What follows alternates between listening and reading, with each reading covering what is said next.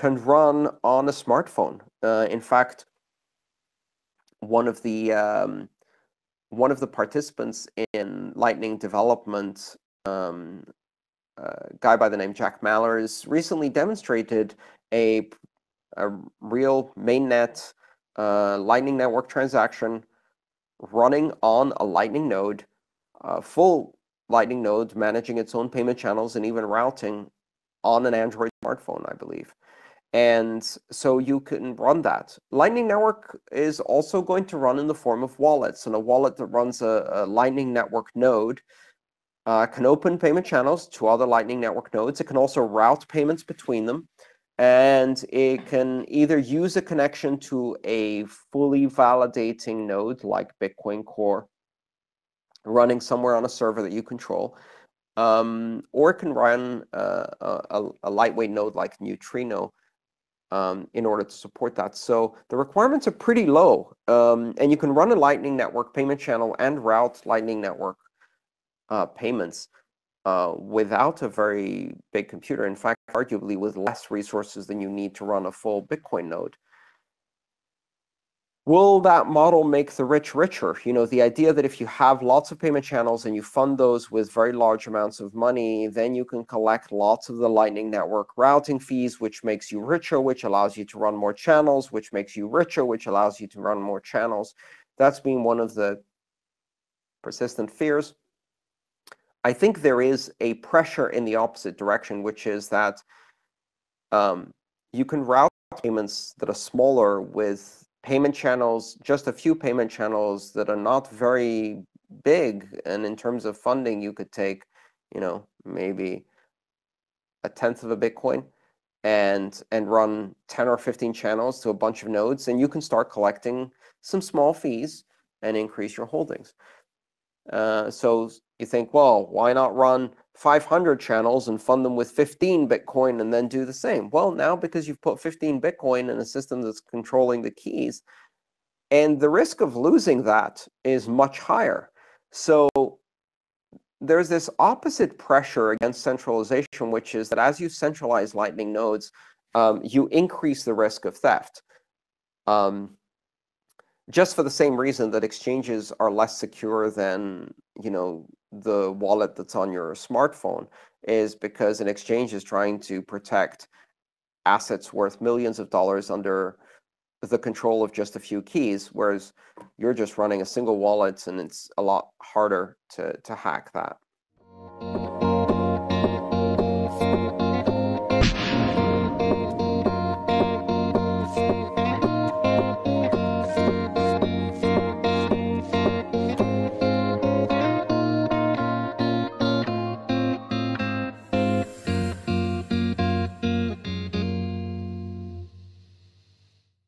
Dennis asks, should more people run a full node in the light of the recent contentious hard fork and user-activated soft fork? Dennis, you should run your own nodes so that you can independently validate transactions. If you are not running a node and validating the rules, you are not part of consensus. You are not participating in consensus. And if you have to ask someone else if a transaction happened, and every time you type in the address of a block explorer in your browser and you say, hey, has my transaction confirmed? What you're doing is you're delegating your ability to independently validate that transaction and to find out if it's confirmed according to the consensus rules.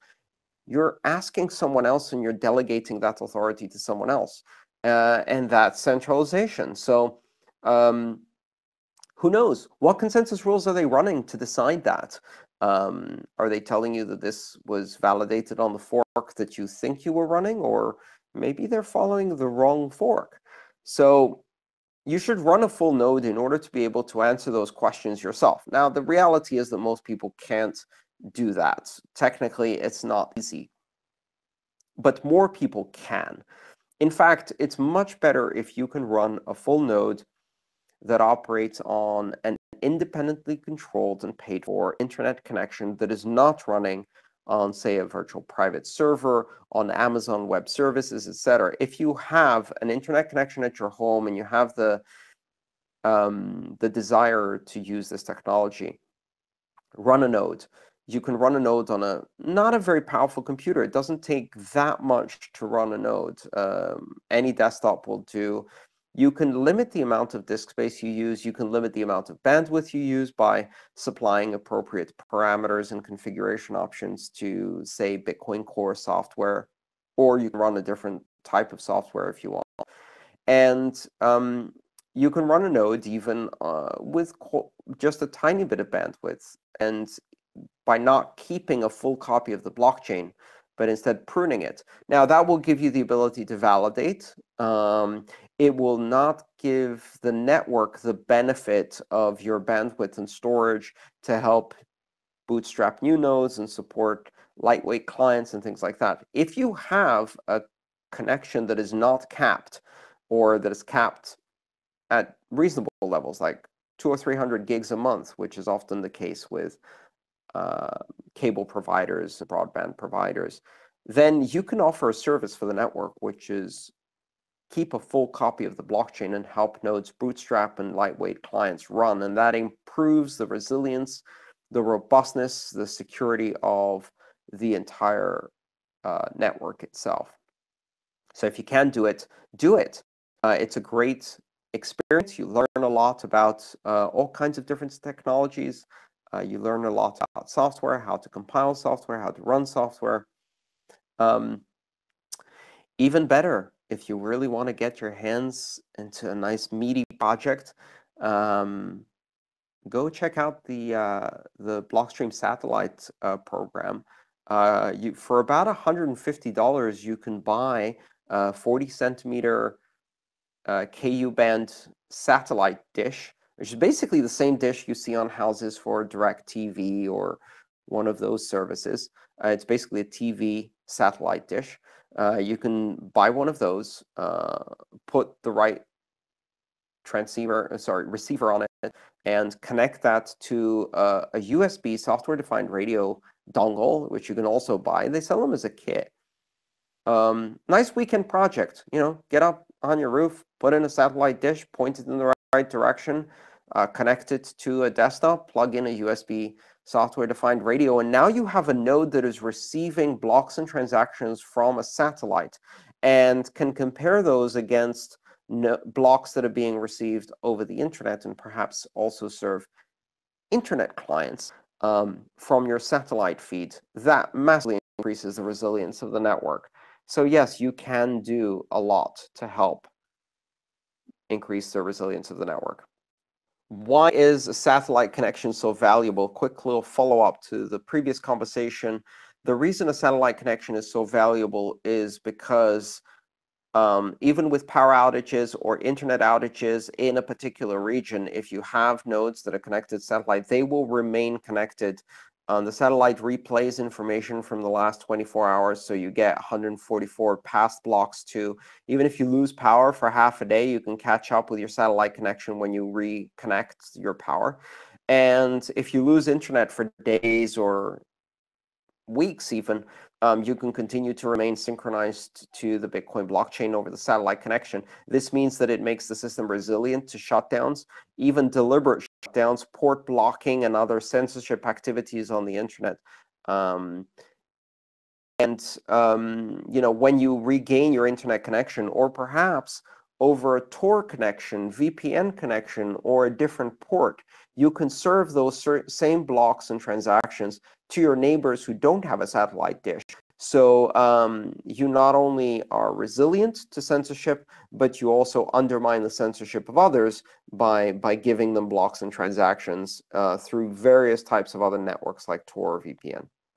Lazar asks, what would be the requirements for someone to host a Lightning Network payment channel, and will this proof-of-stake model make the rich richer? Lazar, I think the requirements are fairly lightweight, actually. There's an implementation of the Lightning Network daemon that uses a light client called Neutrino. So you don't need to run you don't need to run a full blockchain node, a node that stores the full blockchain. You don't even need to run a fully validating node.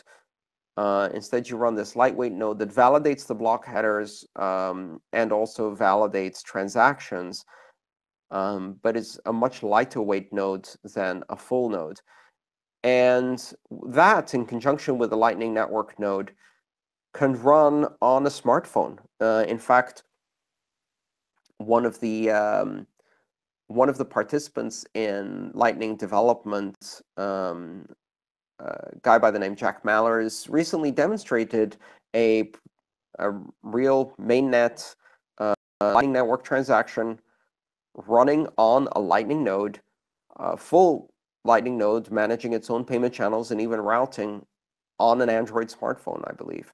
And so you can run that. Lightning Network is also going to run in the form of wallets, and a wallet that runs a Lightning Network node can open payment channels to other Lightning Network nodes. It can also route payments between them.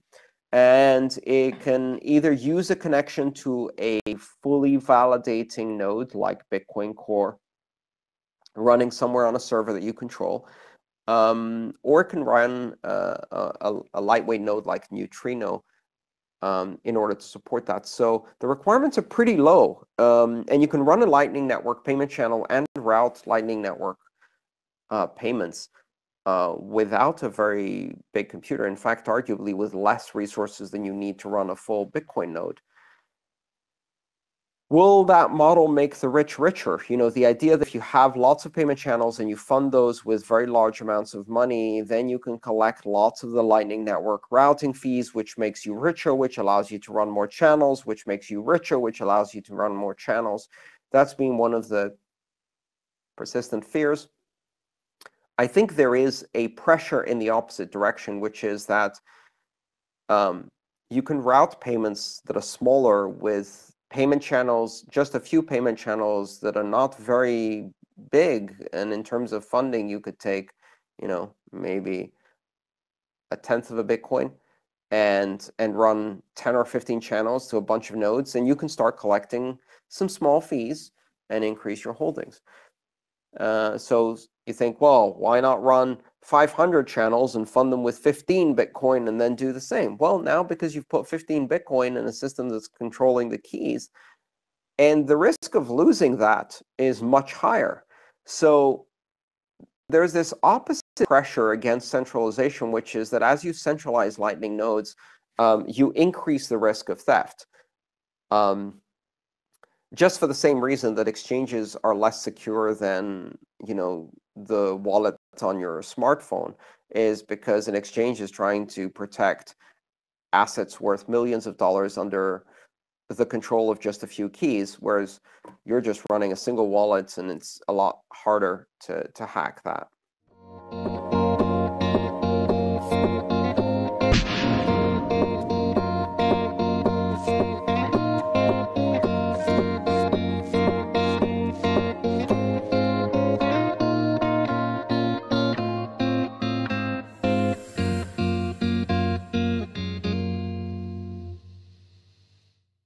Dennis asks, should more people run a full node in the light of the recent contentious hard fork and user-activated soft fork?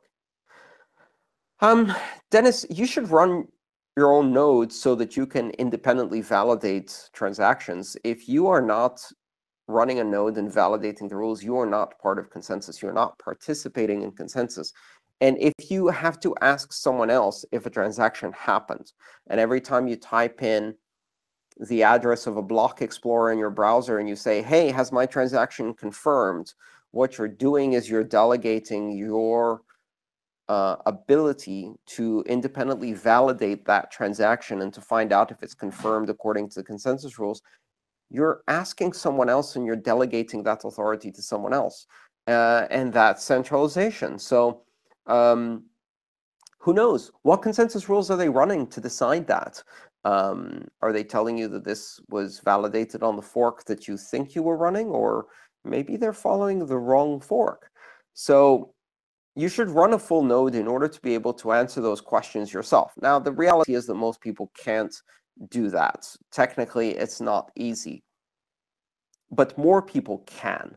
In fact, it's much better if you can run a full node that operates on an independently controlled and paid for internet connection that is not running on, say, a virtual private server, on Amazon Web Services, etc. If you have an internet connection at your home and you have the desire to use this technology, run a node.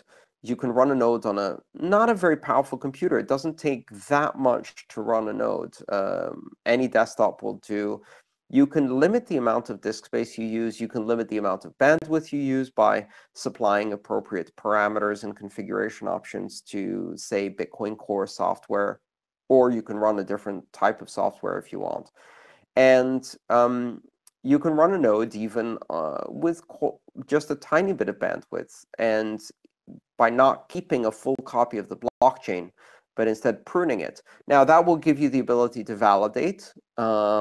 It will not give the network the benefit of your bandwidth and storage to help bootstrap new nodes and support lightweight clients and things like that. If you have a connection that is not capped, or that is capped at reasonable levels, like 200 or 300 gigs a month, which is often the case with cable providers and broadband providers, then you can offer a service for the network, which is keep a full copy of the blockchain and help nodes bootstrap and lightweight clients run. And that improves the resilience, the robustness, the security of the entire network itself. So if you can do it, do it. It's a great experience. You learn a lot about all kinds of different technologies. You learn a lot about software, how to compile software, how to run software. Even better, if you really want to get your hands into a nice meaty project, go check out the Blockstream satellite program. For about $150, you can buy a 40-centimeter KU band satellite dish, which is basically the same dish you see on houses for DirecTV or one of those services. It's basically a TV satellite dish. You can buy one of those, put the right receiver on it, and connect that to a USB software-defined radio dongle, which you can also buy. They sell them as a kit. Nice weekend project. Get up on your roof, put in a satellite dish, point it in the right direction, connect it to a desktop, plug in a USB software-defined radio, and now you have a node that is receiving blocks and transactions from a satellite, and compare those against blocks that are being received over the internet, and perhaps also serve internet clients from your satellite feed. That massively increases the resilience of the network. So yes, you can do a lot to help increase the resilience of the network. Why is a satellite connection so valuable? Quick little follow-up to the previous conversation. The reason a satellite connection is so valuable is because even with power outages or internet outages in a particular region, if you have nodes that are connected to satellite, they will remain connected. The satellite replays information from the last 24 hours, so you get 144 past blocks too. Even if you lose power for half a day, you can catch up with your satellite connection when you reconnect your power. And if you lose internet for days or weeks even, you can continue to remain synchronized to the Bitcoin blockchain over the satellite connection. This means that it makes the system resilient to shutdowns, even deliberate shutdowns, port blocking, and other censorship activities on the internet. When you regain your internet connection, or perhaps over a Tor connection, VPN connection, or a different port, you can serve those same blocks and transactions to your neighbors who don't have a satellite dish. So you not only are resilient to censorship, but you also undermine the censorship of others by giving them blocks and transactions through various types of other networks like Tor or VPN. Lazar asks, what would be the requirements for someone to host a Lightning Network payment channel, and will this proof-of-stake model make the rich richer? Lazar, I think the requirements are fairly lightweight, actually.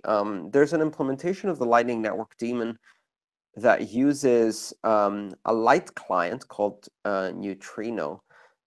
So you don't need to run you don't need to run a full blockchain node, a node that stores the full blockchain. You don't even need to run a fully validating node. Instead, you run this lightweight node that validates the block headers and also validates transactions, but it's a much lighter weight node than a full node. And that, in conjunction with the Lightning Network node, can run on a smartphone. In fact, one of the participants in Lightning development, a guy by the name Jack Mallers, recently demonstrated a real mainnet Lightning Network transaction running on a Lightning node, full Lightning node, managing its own payment channels and even routing on an Android smartphone, I believe. And so you can run that. Lightning Network is also going to run in the form of wallets, and a wallet that runs a Lightning Network node can open payment channels to other Lightning Network nodes. It can also route payments between them. And it can either use a connection to a fully validating node like Bitcoin Core running somewhere on a server that you control, or it can run a lightweight node like Neutrino in order to support that. So the requirements are pretty low. And run a Lightning Network payment channel and route Lightning Network payments without a very big computer. In fact, arguably with less resources than you need to run a full Bitcoin node. Will that model make the rich richer? The idea that if you have lots of payment channels and you fund those with very large amounts of money, then you can collect lots of the Lightning Network routing fees, which makes you richer, which allows you to run more channels, which makes you richer, which allows you to run more channels. That's been one of the persistent fears. I think there is a pressure in the opposite direction, which is that you can route payments that are smaller with payment channels, just a few payment channels that are not very big. And in terms of funding, you could take, maybe a tenth of a Bitcoin and run 10 or 15 channels to a bunch of nodes, and you can start collecting some small fees and increase your holdings. So you think, well, why not run 500 channels and fund them with 15 Bitcoin and then do the same? Well, now because you've put 15 Bitcoin in a system that's controlling the keys, and the risk of losing that is much higher. So there's this opposite pressure against centralization, which is that as you centralize Lightning nodes, you increase the risk of theft. Just for the same reason that exchanges are less secure than, the wallet that's on your smartphone, is because an exchange is trying to protect assets worth millions of dollars under the control of just a few keys, whereas you're just running a single wallet, and it's a lot harder to hack that.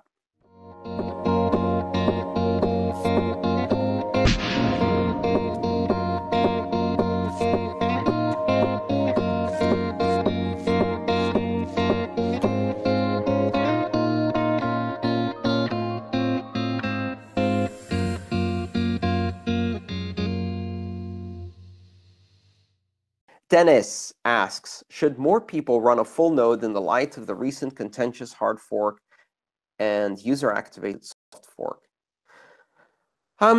Dennis, you should run your own nodes so that you can independently validate transactions. If you are not running a node and validating the rules, you are not part of consensus. You're not participating in consensus.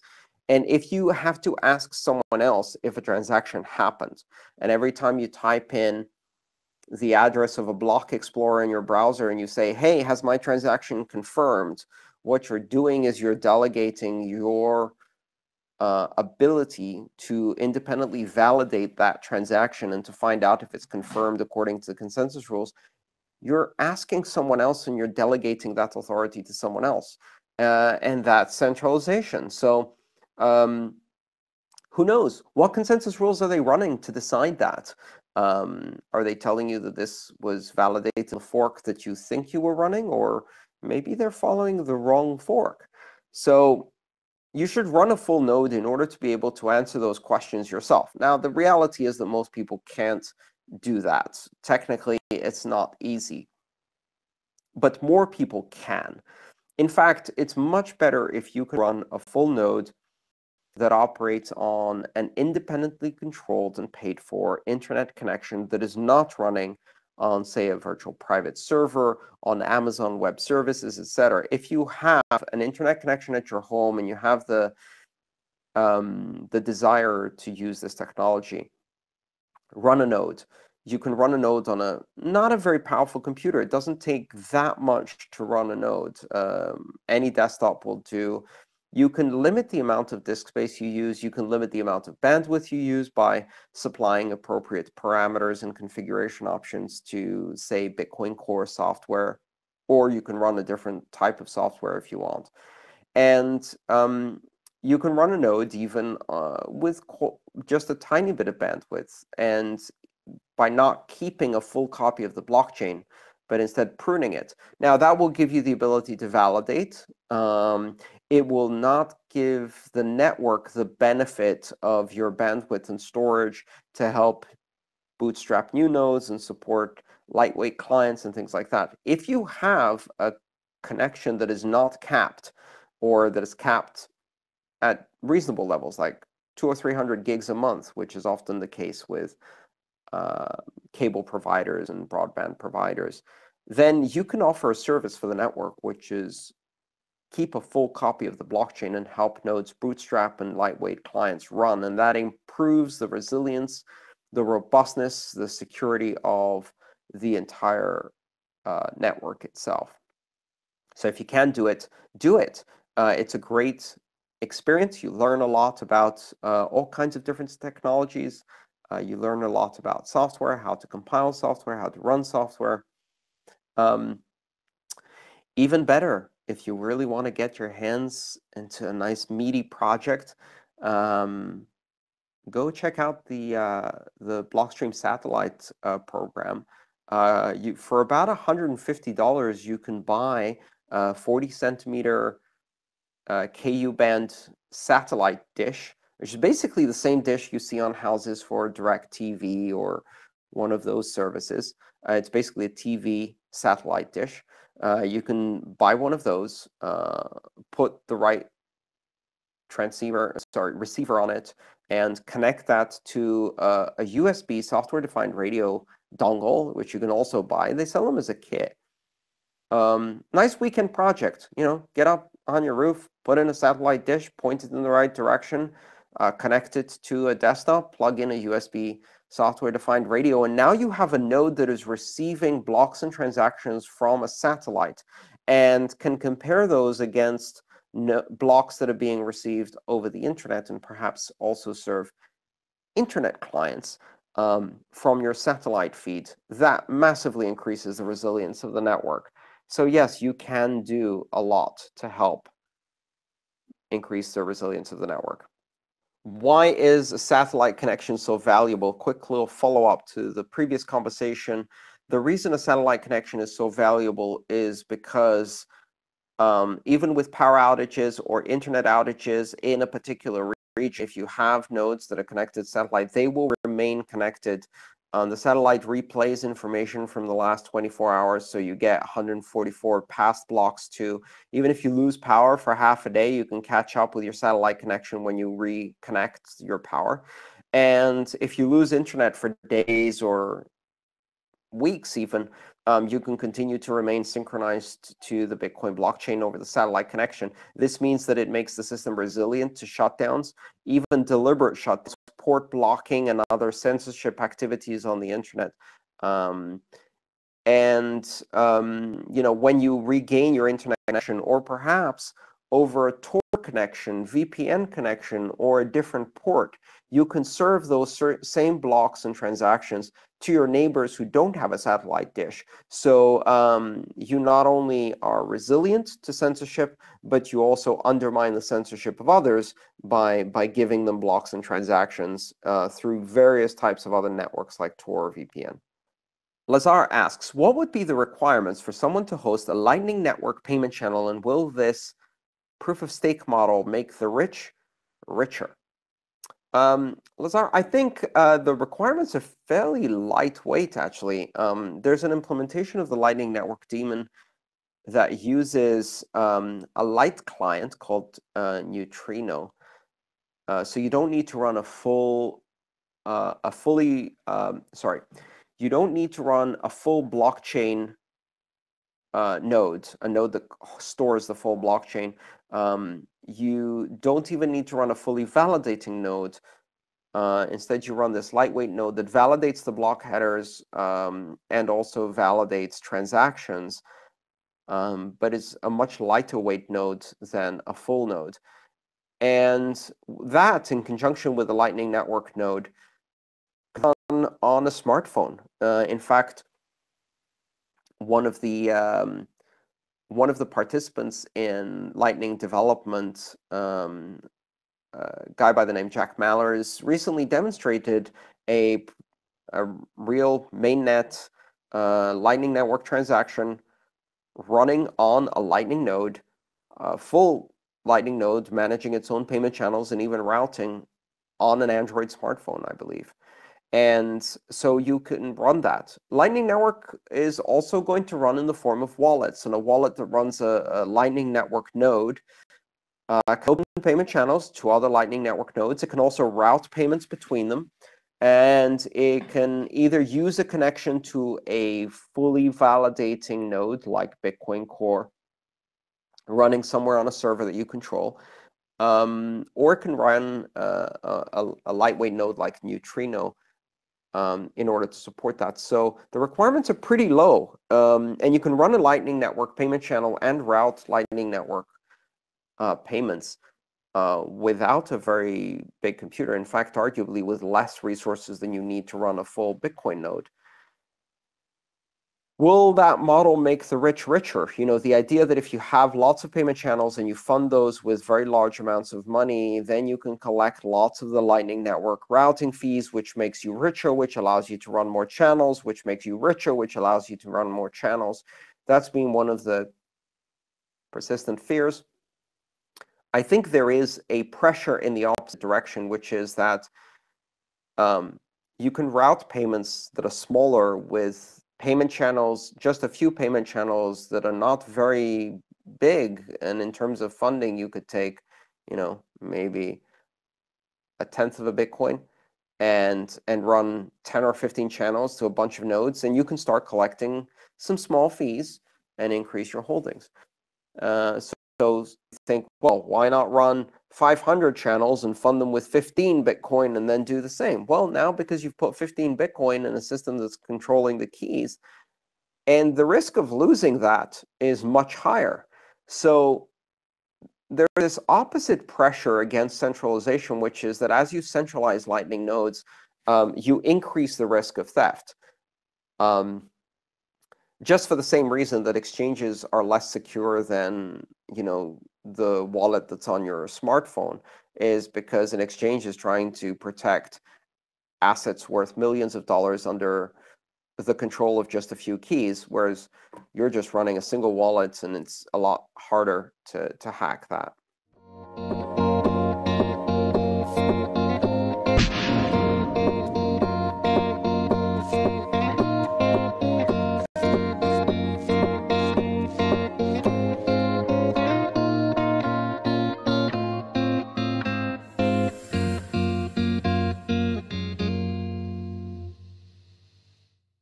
Dennis asks, should more people run a full node in the light of the recent contentious hard fork and user-activated soft fork?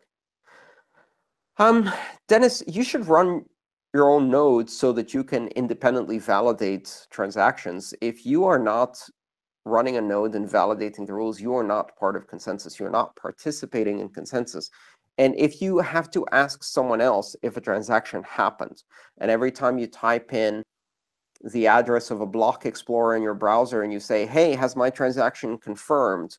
What you're doing is you're delegating your ability to independently validate that transaction and to find out if it's confirmed according to the consensus rules.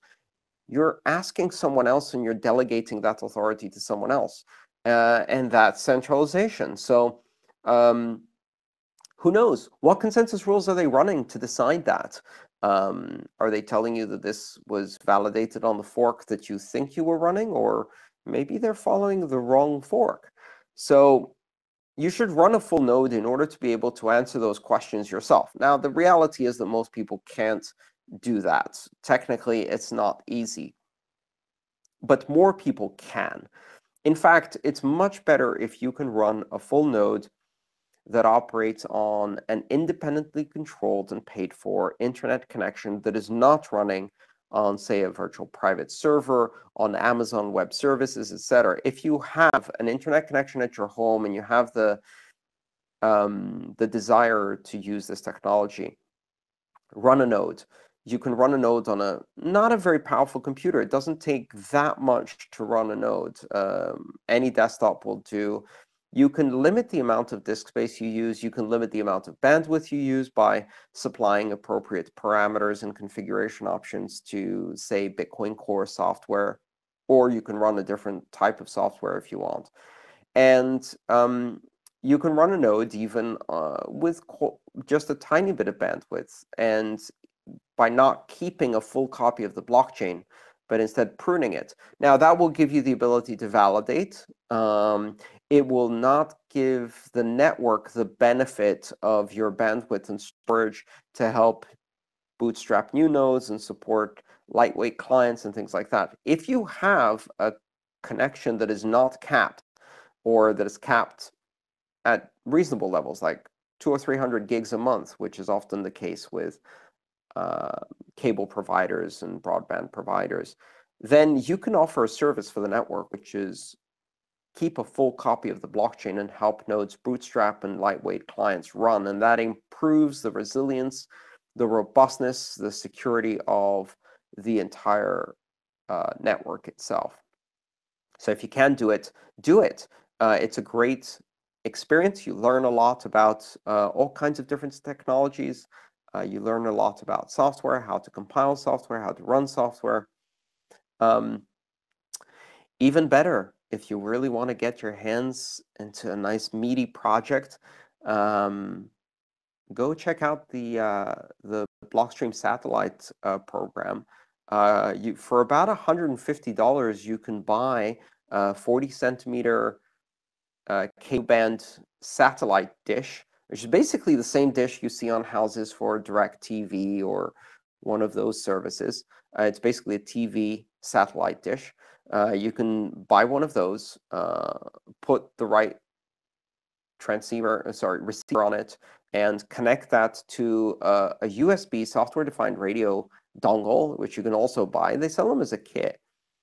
Nice weekend project. Get up on your roof, put in a satellite dish, point it in the right direction, connect it to a desktop, plug in a USB software-defined radio, and now you have a node that is receiving blocks and transactions from a satellite and can compare those against blocks that are being received over the internet, and perhaps also serve internet clients from your satellite feed. That massively increases the resilience of the network. So yes, you can do a lot to help increase the resilience of the network.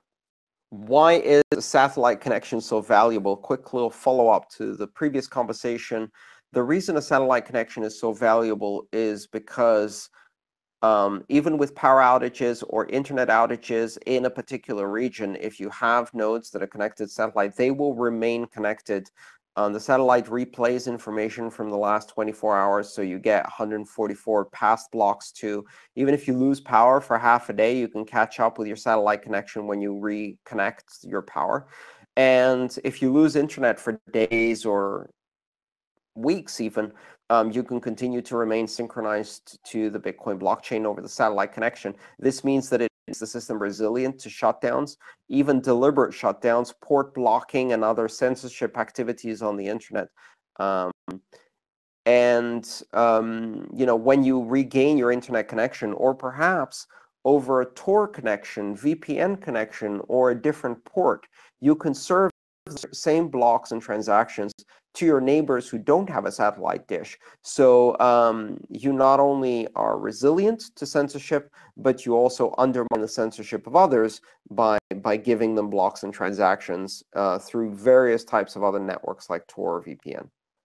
Lazar asks, what would be the requirements for someone to host a Lightning Network payment channel, and will this proof-of-stake model make the rich richer?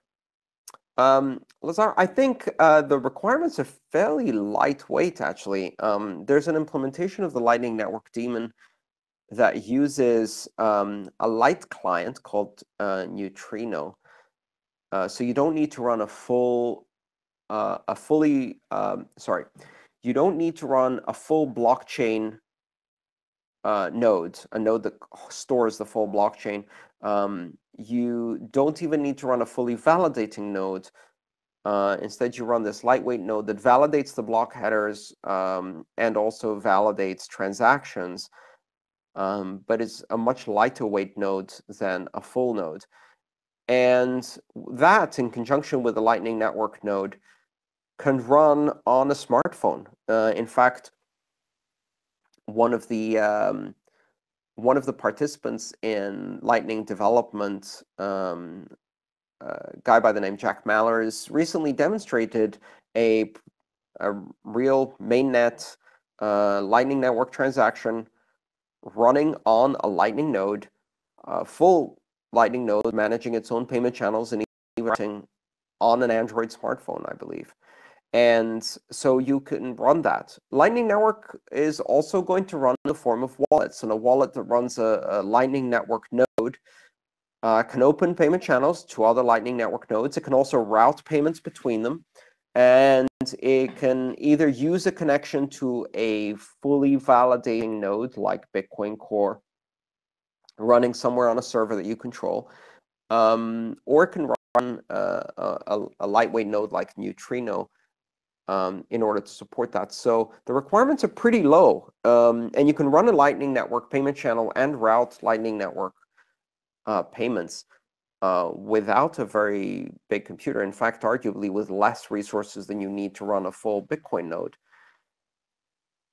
Will that model make the rich richer? You know, the idea that if you have lots of payment channels and you fund those with very large amounts of money, then you can collect lots of the Lightning Network routing fees, which makes you richer, which allows you to run more channels, which makes you richer, which allows you to run more channels. That's been one of the persistent fears. I think there is a pressure in the opposite direction, which is that you can route payments that are smaller with payment channels, just a few payment channels that are not very big. And in terms of funding, you could take, you know, maybe a tenth of a Bitcoin and run 10 or 15 channels to a bunch of nodes, and you can start collecting some small fees and increase your holdings. So you think, well, why not run 500 channels and fund them with 15 Bitcoin and then do the same? Well, now because you've put 15 Bitcoin in a system that's controlling the keys, and the risk of losing that is much higher.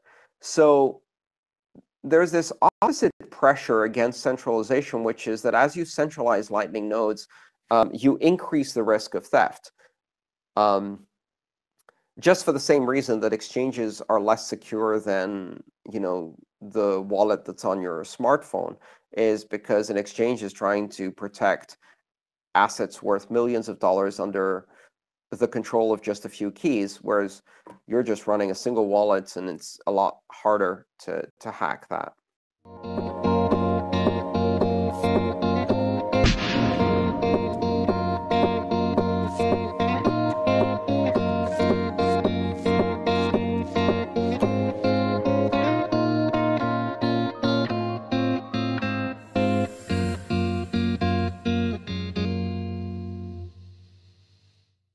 Dennis asks, should more people run a full node in the light of the recent contentious hard fork and user-activated soft fork? Dennis, you should run your own node so that you can independently validate transactions. If you are not running a node and validating the rules, you are not part of consensus. You're not participating in consensus. And if you have to ask someone else if a transaction happened, and every time you type in the address of a block explorer in your browser and you say, hey, has my transaction confirmed? What you're doing is you're delegating your ability to independently validate that transaction and to find out if it's confirmed according to the consensus rules. You're asking someone else and you're delegating that authority to someone else. And that's centralization. So who knows? What consensus rules are they running to decide that? Are they telling you that this was validated on the fork that you think you were running? Or maybe they're following the wrong fork.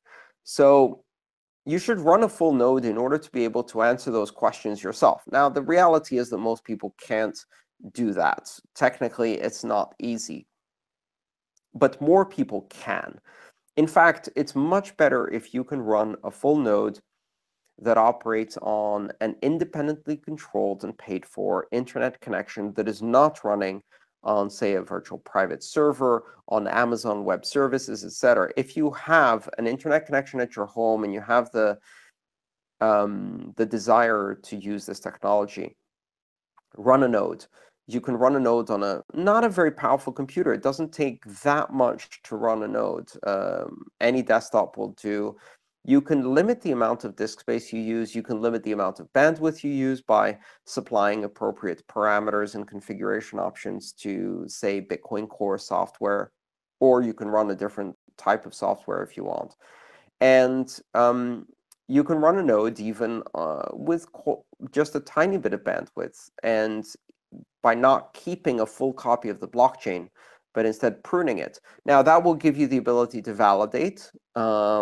It will not give the network the benefit of your bandwidth and storage to help bootstrap new nodes and support lightweight clients and things like that. If you have a connection that is not capped, or that is capped at reasonable levels, like 200 or 300 gigs a month, which is often the case with cable providers and broadband providers, then you can offer a service for the network, which is keep a full copy of the blockchain and help nodes bootstrap and lightweight clients run. And that improves the resilience, the robustness, the security of the entire network itself.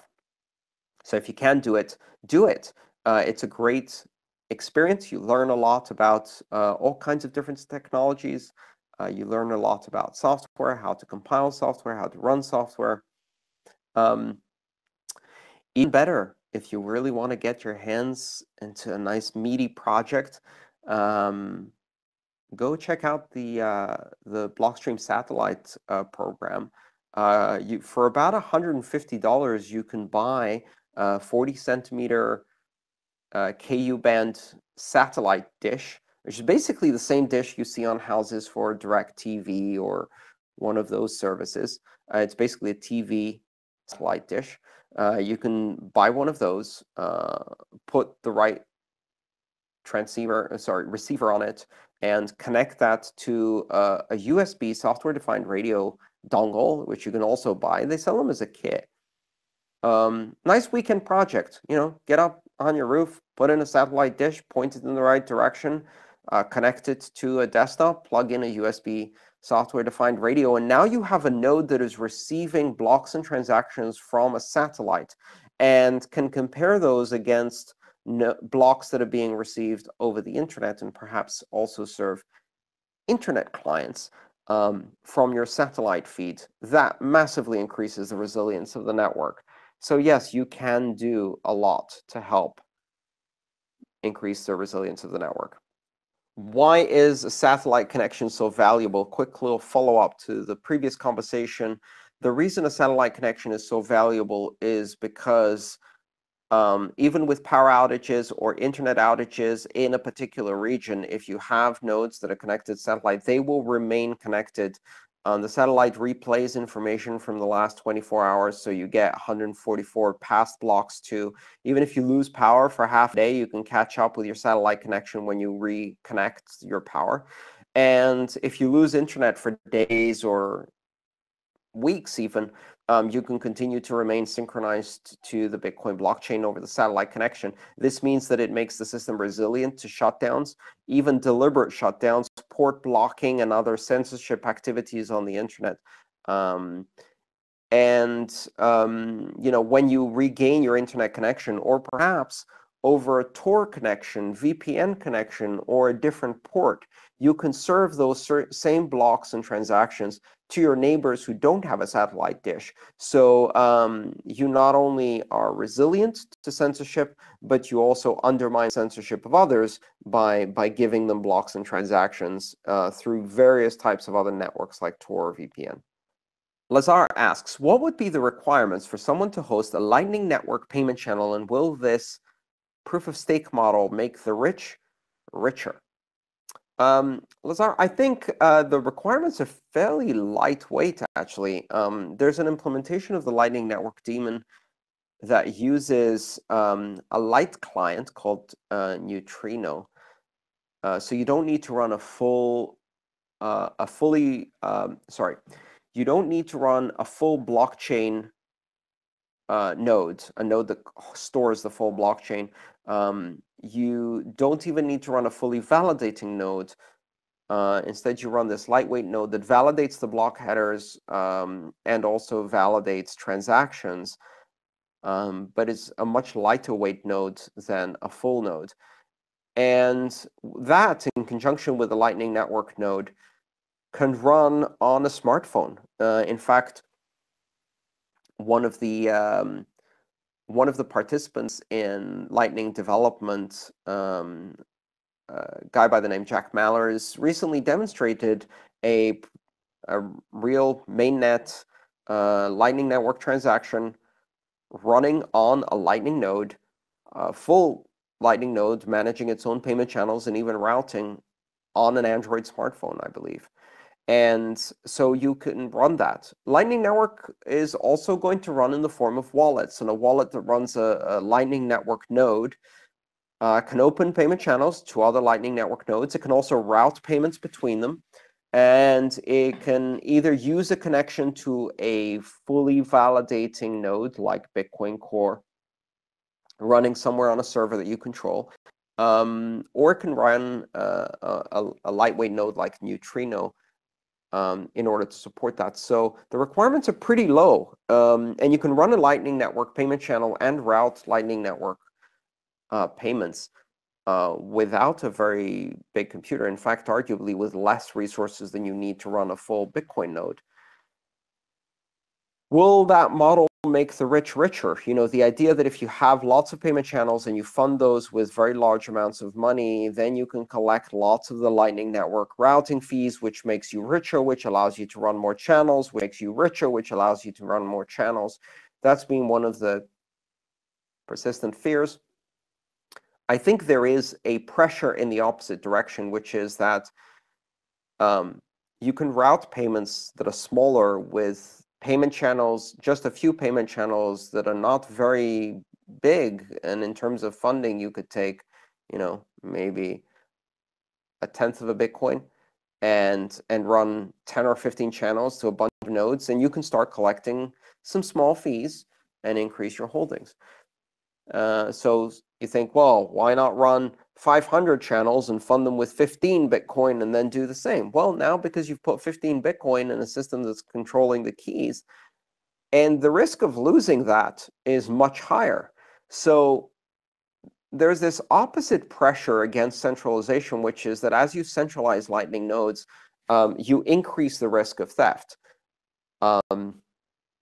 Just for the same reason that exchanges are less secure than, the wallet that's on your smartphone, is because an exchange is trying to protect assets worth millions of dollars under the control of just a few keys, whereas you're just running a single wallet, and it's a lot harder to hack that.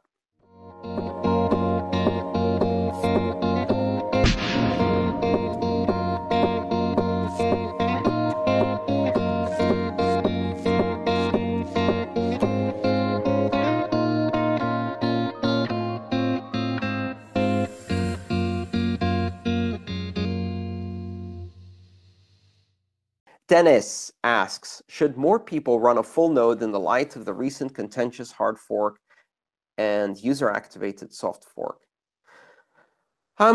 Dennis, you should run your own nodes so that you can independently validate transactions. If you are not running a node and validating the rules, you are not part of consensus. You're not participating in consensus. And if you have to ask someone else if a transaction happened, and every time you type in the address of a block explorer in your browser and you say, hey, has my transaction confirmed? What you're doing is you're delegating your ability to independently validate that transaction and to find out if it's confirmed according to the consensus rules. You're asking someone else and you're delegating that authority to someone else. And that's centralization. So who knows? What consensus rules are they running to decide that? Are they telling you that this was validated on the fork that you think you were running? Or maybe they're following the wrong fork. So you should run a full node in order to be able to answer those questions yourself. Now, the reality is that most people can't do that. Technically, it's not easy. But more people can. In fact, it's much better if you can run a full node that operates on an independently controlled and paid for internet connection that is not running on, say, a virtual private server, on Amazon Web Services, etc. If you have an internet connection at your home and you have the desire to use this technology, run a node. You run a node on not a very powerful computer. It doesn't take that much to run a node. And desktop too. You can limit the amount of disk space you use. You can limit the amount of bandwidth you use by supplying appropriate parameters and configuration options to, say, Bitcoin Core software, or you can run a different type of software if you want. And you can run a node even with just a tiny bit of bandwidth, and by not keeping a full copy of the blockchain, but instead pruning it. Now, that will give you the ability to validate. It will not give the network the benefit of your bandwidth and storage to help bootstrap new nodes and support lightweight clients and things like that. If you have a connection that is not capped, or that is capped at reasonable levels, like 200 or 300 gigs a month, which is often the case with cable providers and broadband providers, then you can offer a service for the network, which is keep a full copy of the blockchain and help nodes bootstrap and lightweight clients run. And that improves the resilience, the robustness, the security of the entire network itself. So if you can do it, do it.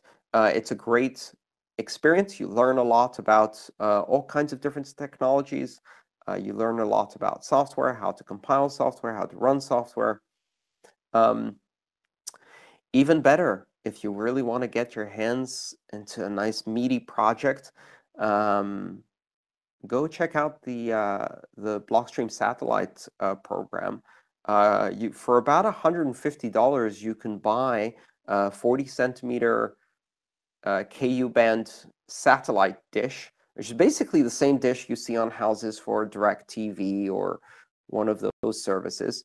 It's basically a TV satellite dish. You can buy one of those, put the right receiver on it, and connect that to a USB software-defined radio dongle, which you can also buy. They sell them as a kit. Nice weekend project. Get up on your roof, put in a satellite dish, point it in the right direction, connect it to a desktop, plug in a USB software-defined radio, and now you have a node that is receiving blocks and transactions from a satellite and can compare those against blocks that are being received over the internet, and perhaps also serve internet clients from your satellite feed. That massively increases the resilience of the network. So yes, you can do a lot to help increase the resilience of the network. Why is a satellite connection so valuable? Quick little follow-up to the previous conversation.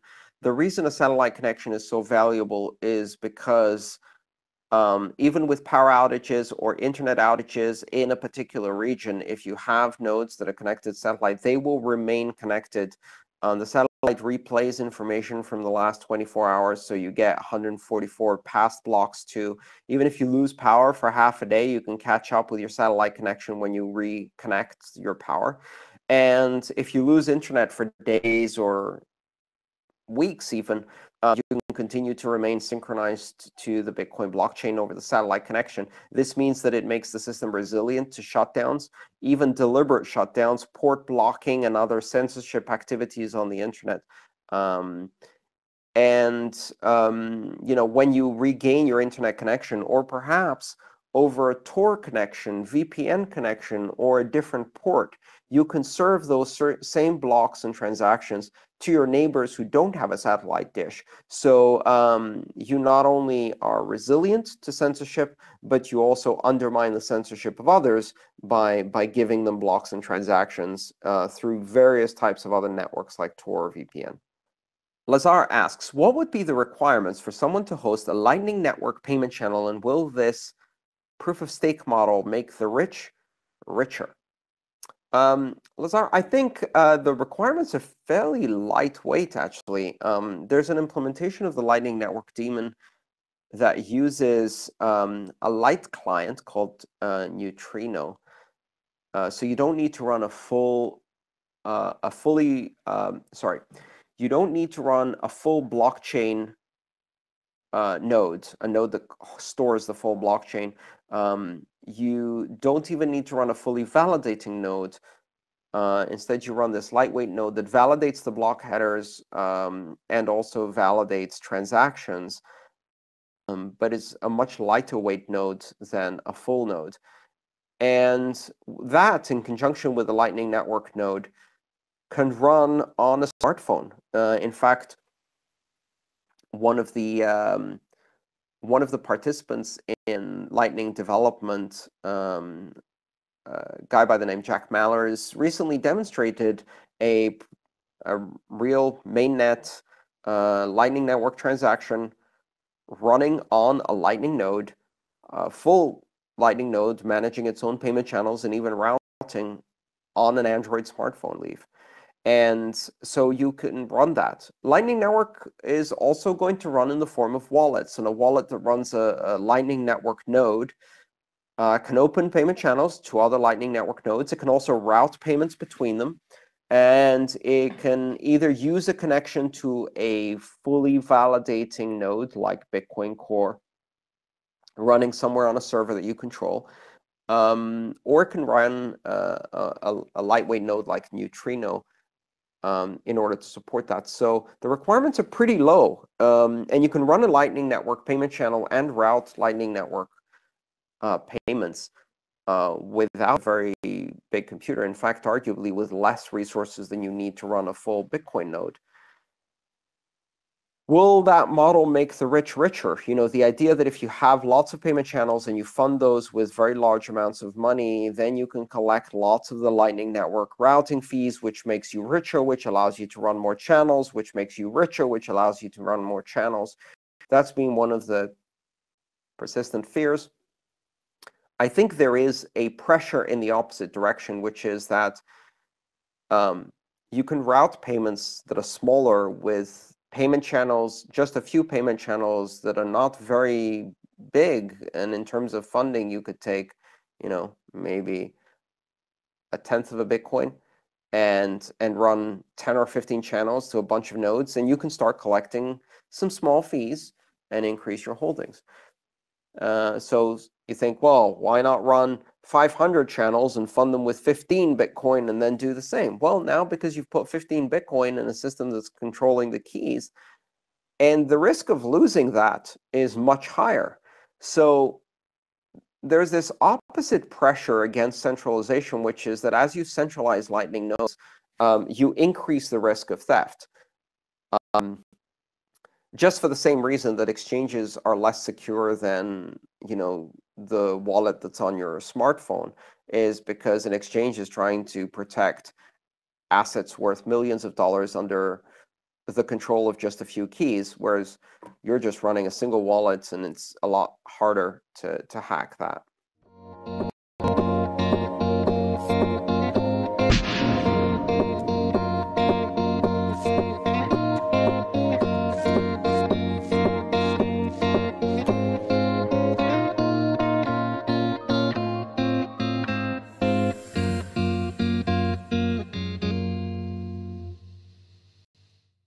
Dennis asks, should more people run a full node in the light of the recent contentious hard fork and user-activated soft fork? Dennis, you should run your own node so that you can independently validate transactions. If you are not running a node and validating the rules, you are not part of consensus. You're not participating in consensus. And if you have to ask someone else if a transaction happened, and every time you type in the address of a block explorer in your browser and you say, hey, has my transaction confirmed? What you're doing is you're delegating your ability to independently validate that transaction and to find out if it's confirmed according to the consensus rules. You're asking someone else and you're delegating that authority to someone else. And that's centralization. So who knows? What consensus rules are they running to decide that? Are they telling you that this was validated on the fork that you think you were running? Or maybe they're following the wrong fork. So you should run a full node in order to be able to answer those questions yourself. Now, the reality is that most people can't do that. Technically, it's not easy. But more people can. In fact, it's much better if you can run a full node that operates on an independently controlled and paid for internet connection that is not running on, say, a virtual private server, on Amazon Web Services, etc. If you have an internet connection at your home and you have the desire to use this technology, run a node. You can run a node on not a very powerful computer. It doesn't take that much to run a node. Any desktop will do. You can limit the amount of disk space you use. You can limit the amount of bandwidth you use by supplying appropriate parameters and configuration options to, say, Bitcoin Core software, or you can run a different type of software if you want. And you can run a node even with just a tiny bit of bandwidth, and by not keeping a full copy of the blockchain, but instead pruning it. Now, that will give you the ability to validate. It will not give the network the benefit of your bandwidth and storage to help bootstrap new nodes and support lightweight clients and things like that. If you have a connection that is not capped, or that is capped at reasonable levels, like 200 or 300 gigs a month, which is often the case with cable providers and broadband providers, then you can offer a service for the network, which is keep a full copy of the blockchain and help nodes bootstrap and lightweight clients run. And that improves the resilience, the robustness, the security of the entire network itself. So if you can do it, do it. It's a great experience. You learn a lot about all kinds of different technologies. You learn a lot about software, how to compile software, how to run software. Even better, if you really want to get your hands into a nice meaty project, go check out the Blockstream satellite program. For about $150, you can buy a 40-centimeter KU band satellite dish, which is basically the same dish you see on houses for DirecTV or one of those services. It's basically a TV satellite dish. You can buy one of those, put the receiver on it, and connect that to a USB software-defined radio dongle, which you can also buy. They sell them as a kit. Nice weekend project. Get up on your roof, put in a satellite dish, point it in the right direction, connect it to a desktop, plug in a USB software-defined radio, and now you have a node that is receiving blocks and transactions from a satellite and can compare those against blocks that are being received over the internet, and perhaps also serve internet clients from your satellite feed. That massively increases the resilience of the network. So yes, you can do a lot to help increase the resilience of the network. Why is a satellite connection so valuable? Quick little follow-up to the previous conversation. The reason a satellite connection is so valuable is because even with power outages or internet outages in a particular region, if you have nodes that are connected satellite, they will remain connected The satellite replays information from the last 24 hours, so you get 144 past blocks too. Even if you lose power for half a day, you can catch up with your satellite connection when you reconnect your power.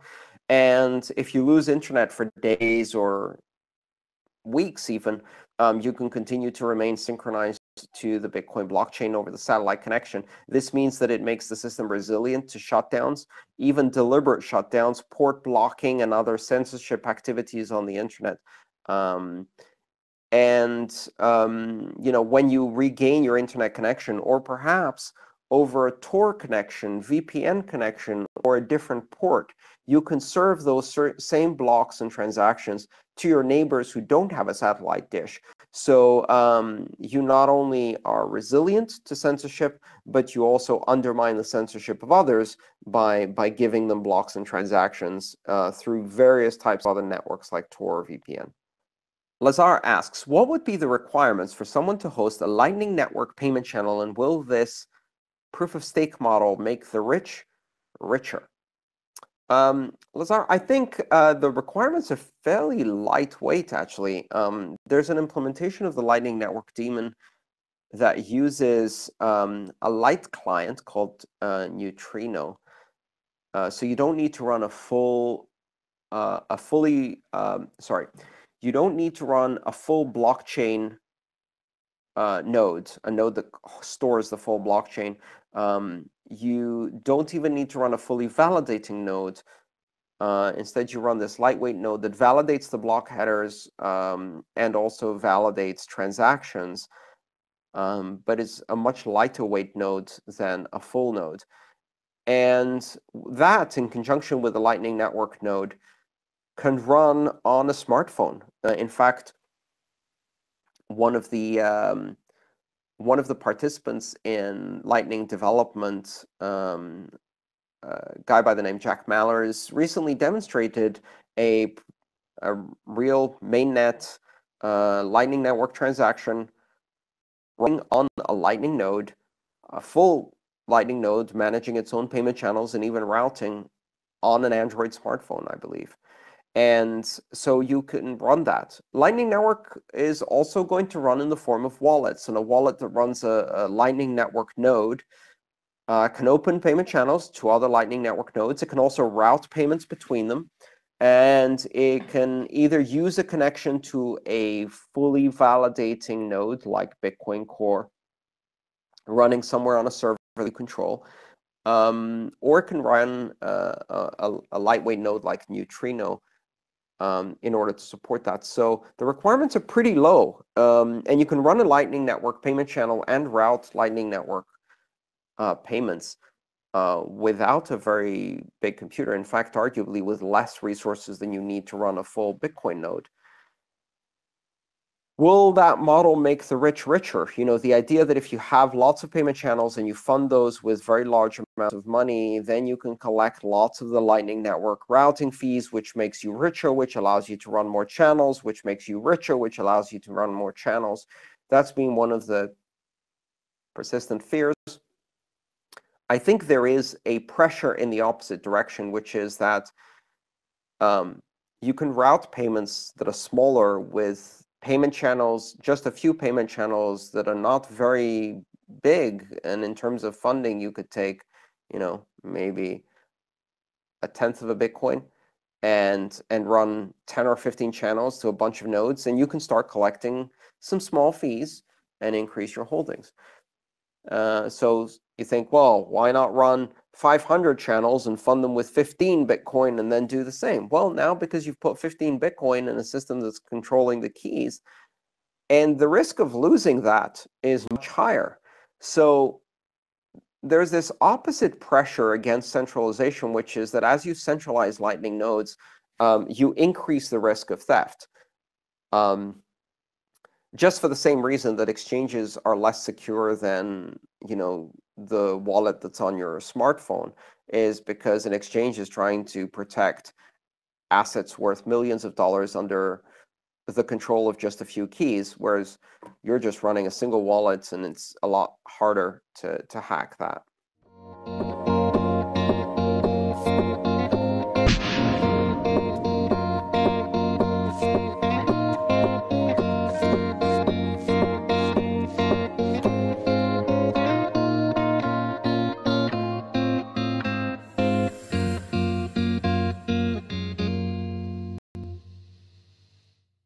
Dennis asks, should more people run a full node in the light of the recent contentious hard fork and user-activated soft fork?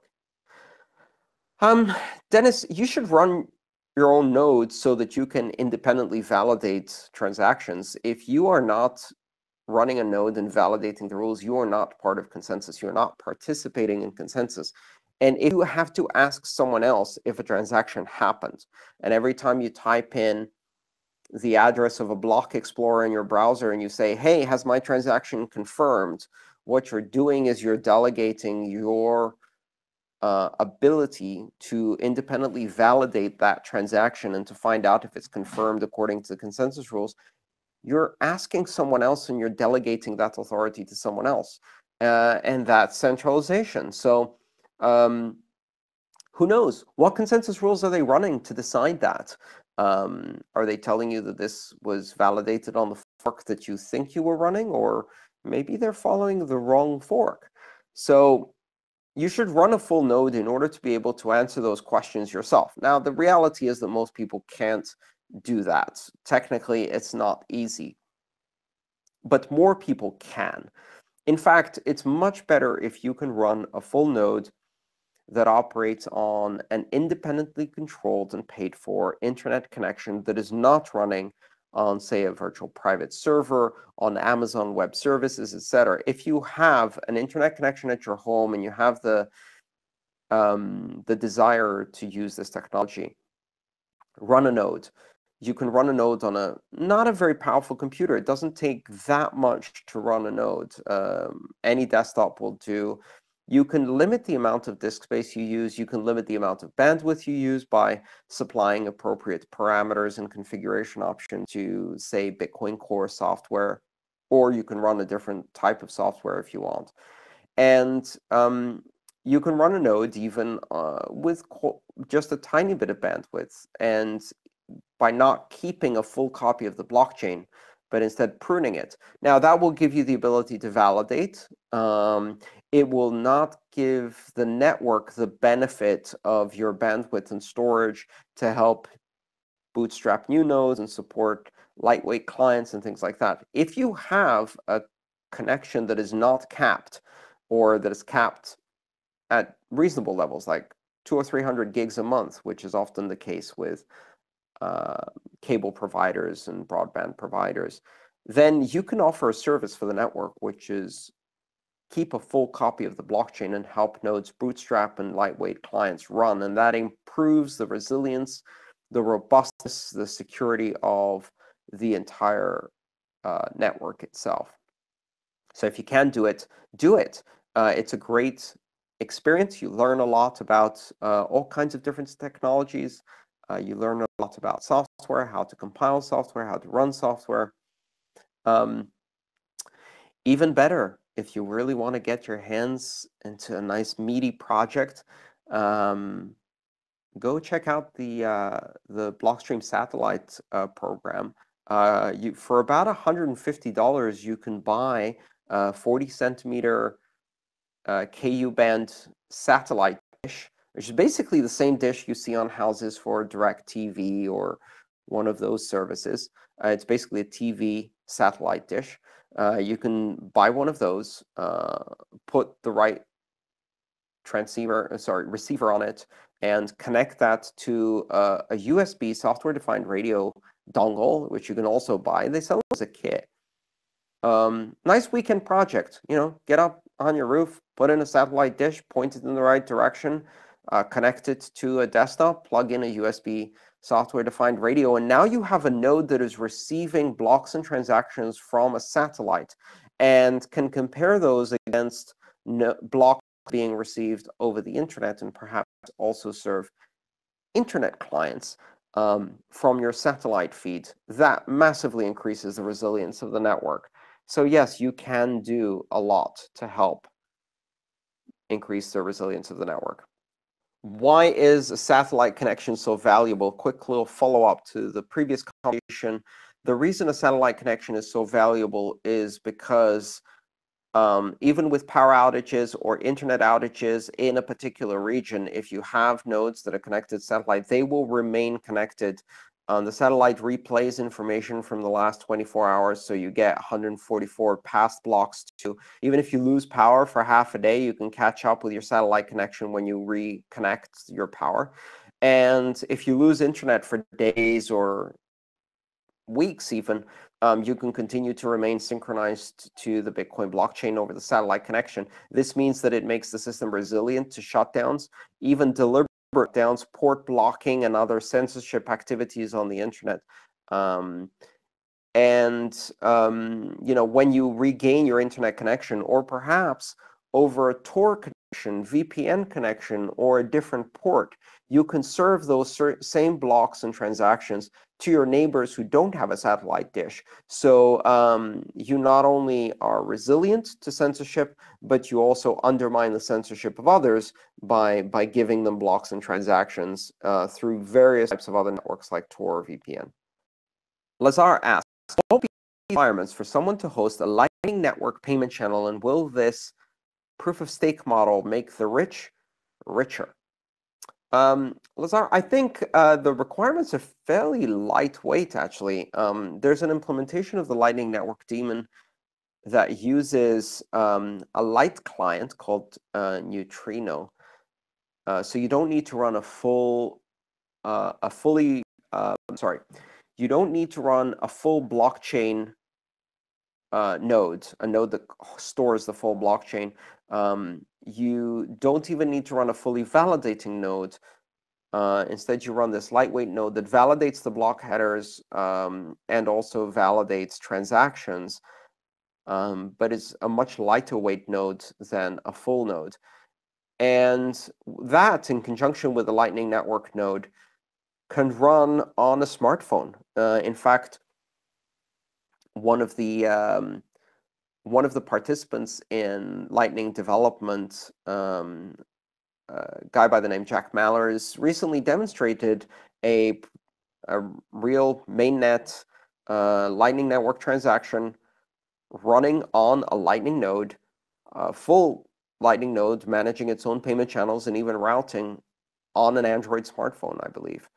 And so you can run that. Lightning Network is also going to run in the form of wallets, and a wallet that runs a Lightning Network node can open payment channels to other Lightning Network nodes. It can also route payments between them, and it can either use a connection to a fully validating node like Bitcoin Core running somewhere on a server that you control, or it can run a lightweight node like Neutrino in order to support that. So the requirements are pretty low, and you can run a Lightning Network payment channel and route Lightning Network payments without a very big computer. In fact, arguably with less resources than you need to run a full Bitcoin node.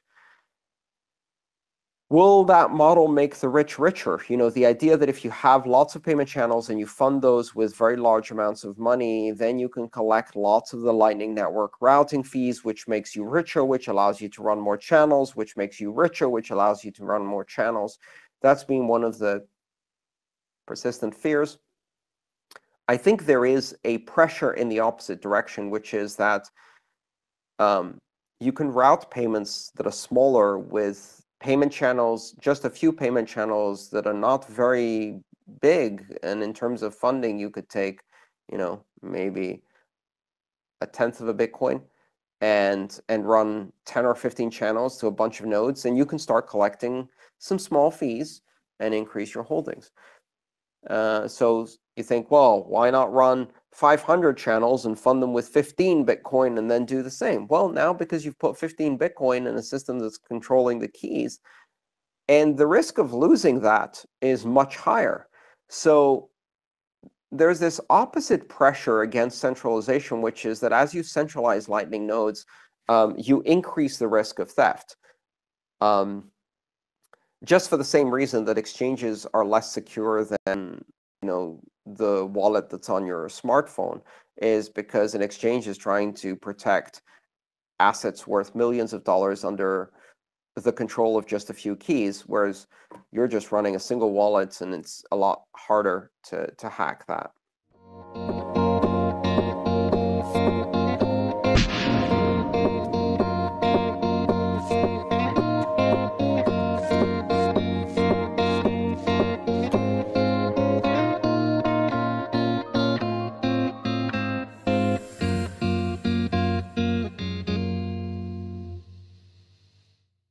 Dennis asks, should more people run a full node in the light of the recent contentious hard fork and user-activated soft fork? Dennis, you should run your own node so that you can independently validate transactions. If you are not running a node and validating the rules, you are not part of consensus. You're not participating in consensus. And if you have to ask someone else if a transaction happened, and every time you type in the address of a block explorer in your browser and you say, hey, has my transaction confirmed? What you're doing is you're delegating your ability to independently validate that transaction and to find out if it's confirmed according to the consensus rules. You're asking someone else and you're delegating that authority to someone else. And that's centralization. So who knows? What consensus rules are they running to decide that? Are they telling you that this was validated on the fork that you think you were running? Or maybe they're following the wrong fork. So you should run a full node in order to be able to answer those questions yourself. Now, the reality is that most people can't do that. Technically, it's not easy. But more people can. In fact, it's much better if you can run a full node that operates on an independently controlled and paid for internet connection that is not running on, say, a virtual private server, on Amazon Web Services, etc. If you have an internet connection at your home and you have the desire to use this technology, run a node. You can run a node on not a very powerful computer. It doesn't take that much to run a node. Any desktop will do. You can limit the amount of disk space you use. You can limit the amount of bandwidth you use by supplying appropriate parameters and configuration options to, say, Bitcoin Core software, or you can run a different type of software if you want. And you can run a node even with just a tiny bit of bandwidth, and by not keeping a full copy of the blockchain, but instead pruning it. Now, that will give you the ability to validate. It will not give the network the benefit of your bandwidth and storage to help bootstrap new nodes and support lightweight clients and things like that. If you have a connection that is not capped, or that is capped at reasonable levels, like 200 or 300 gigs a month, which is often the case with cable providers and broadband providers, then you can offer a service for the network, which is keep a full copy of the blockchain and help nodes bootstrap and lightweight clients run. And that improves the resilience, the robustness, the security of the entire network itself. So if you can do it, do it. It's a great experience. You learn a lot about all kinds of different technologies. You learn a lot about software, how to compile software, how to run software.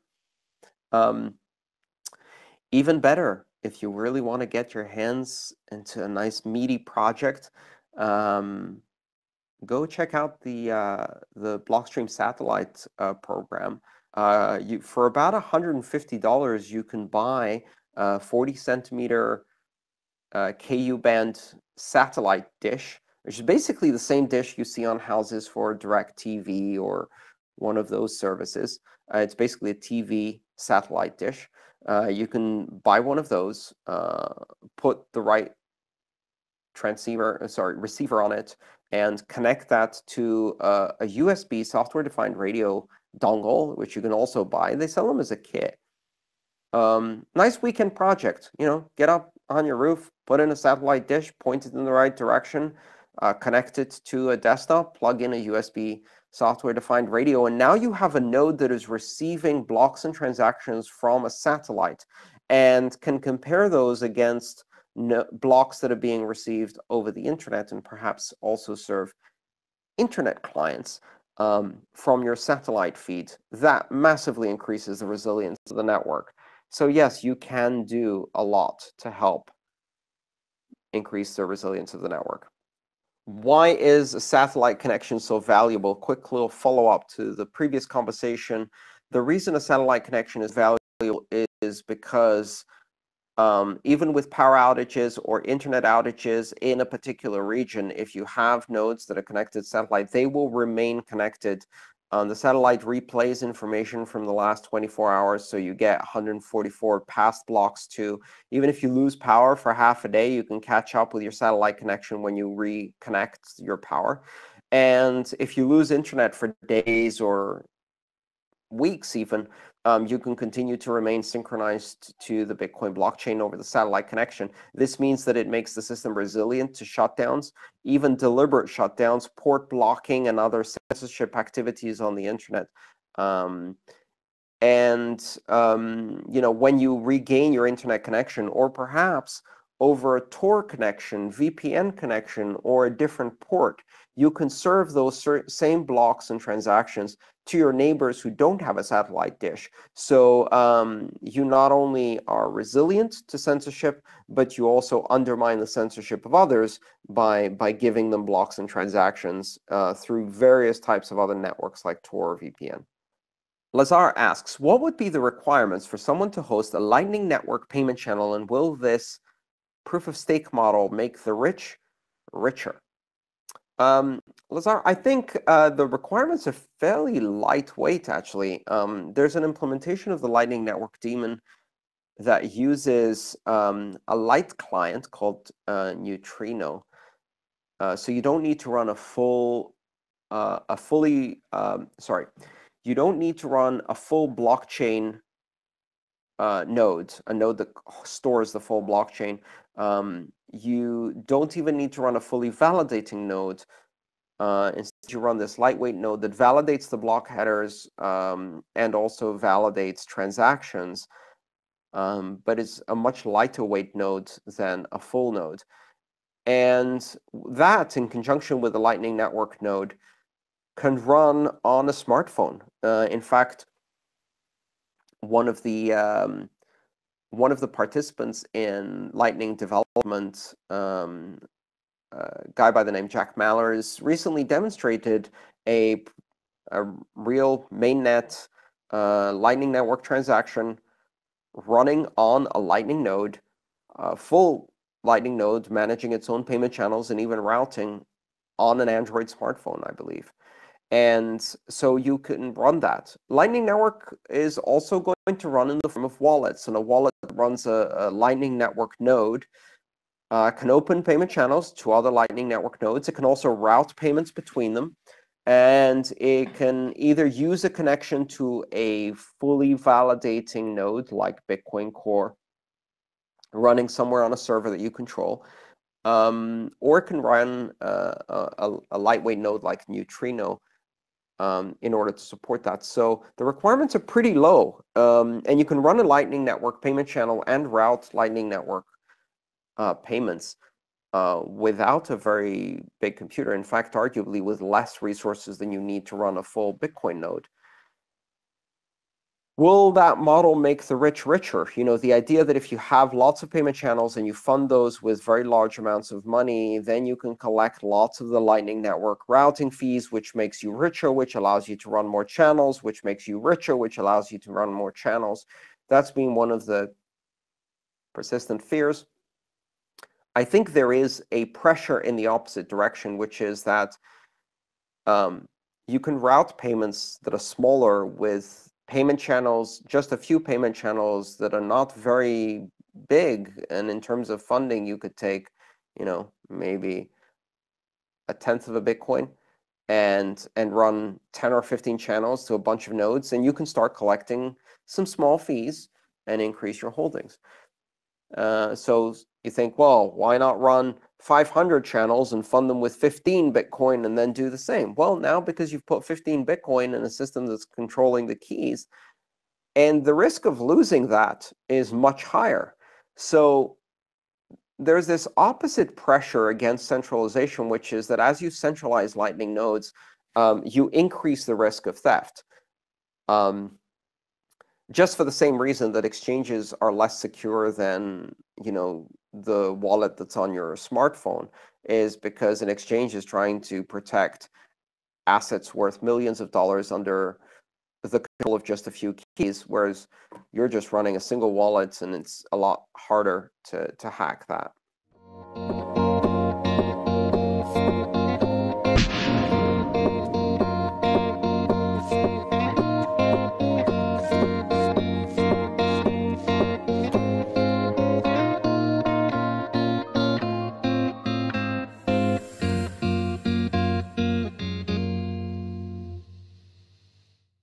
Dennis asks, should more people run a full node in the light of the recent contentious hard fork and user-activated soft fork?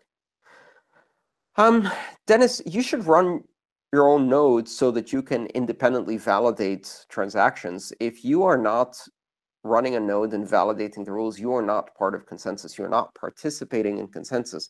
And if you have to ask someone else if a transaction happened, and every time you type in the address of a block explorer in your browser and you say, hey, has my transaction confirmed? What you're doing is you're delegating your ability to independently validate that transaction and to find out if it's confirmed according to the consensus rules. You're asking someone else and you're delegating that authority to someone else. And that's centralization. So who knows? What consensus rules are they running to decide that? Are they telling you that this was validated on the fork that you think you were running? Or maybe they're following the wrong fork. So you should run a full node in order to be able to answer those questions yourself. Now, the reality is that most people can't do that. Technically, it's not easy. But more people can. In fact, it's much better if you can run a full node that operates on an independently controlled and paid for internet connection that is not running on, say, a virtual private server, on Amazon Web Services, etc. If you have an internet connection at your home and you have the desire to use this technology, run a node. You can run a node on not a very powerful computer. It doesn't take that much to run a node. Any desktop will do. You can limit the amount of disk space you use. You can limit the amount of bandwidth you use by supplying appropriate parameters and configuration options to, say, Bitcoin Core software, or you can run a different type of software if you want. And you can run a node even with just a tiny bit of bandwidth, and by not keeping a full copy of the blockchain, but instead pruning it. Now, that will give you the ability to validate. It will not give the network the benefit of your bandwidth and storage to help bootstrap new nodes and support lightweight clients and things like that. If you have a connection that is not capped, or that is capped at reasonable levels, like 200 or 300 gigs a month, which is often the case with cable providers and broadband providers, then you can offer a service for the network, which is keep a full copy of the blockchain and help nodes bootstrap and lightweight clients run. And that improves the resilience, the robustness, the security of the entire network itself. So if you can do it, do it. It's a great experience. You learn a lot about all kinds of different technologies. You learn a lot about software, how to compile software, how to run software. Even better, if you really want to get your hands into a nice meaty project, go check out the Blockstream satellite program. For about $150, you can buy a 40-centimeter KU band satellite dish, which is basically the same dish you see on houses for DirecTV or one of those services. It's basically a TV satellite dish. You can buy one of those, put the right receiver on it, and connect that to a USB software-defined radio dongle, which you can also buy. They sell them as a kit. Nice weekend project.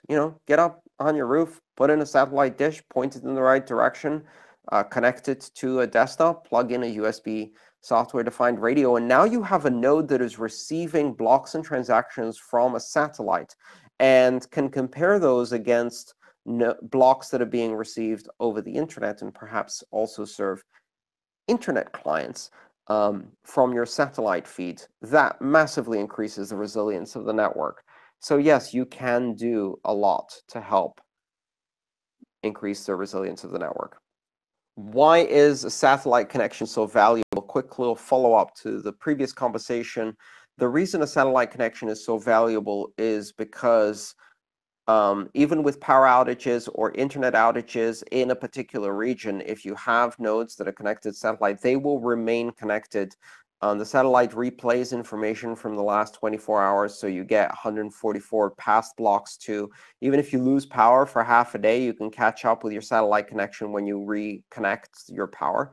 And if you lose internet for days or weeks even, you can continue to remain synchronized to the Bitcoin blockchain over the satellite connection. This means that it makes the system resilient to shutdowns, even deliberate shutdowns, port blocking, and other censorship activities on the internet.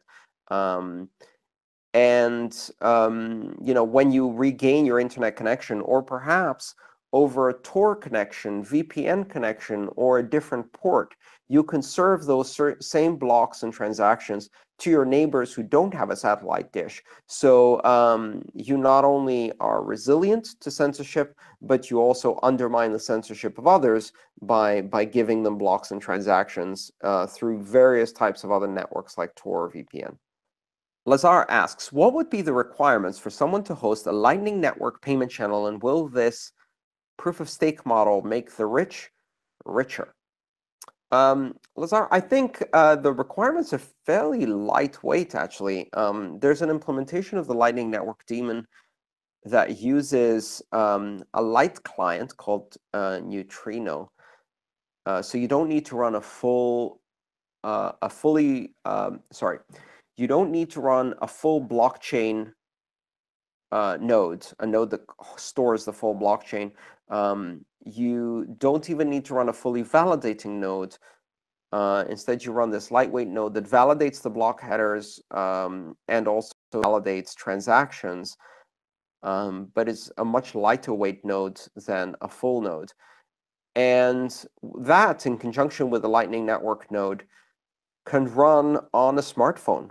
In fact, one of the participants in Lightning development, a guy by the name Jack Mallers, has recently demonstrated a real mainnet Lightning Network transaction running on a Lightning node, full Lightning node, managing its own payment channels and even routing on an Android smartphone, I believe.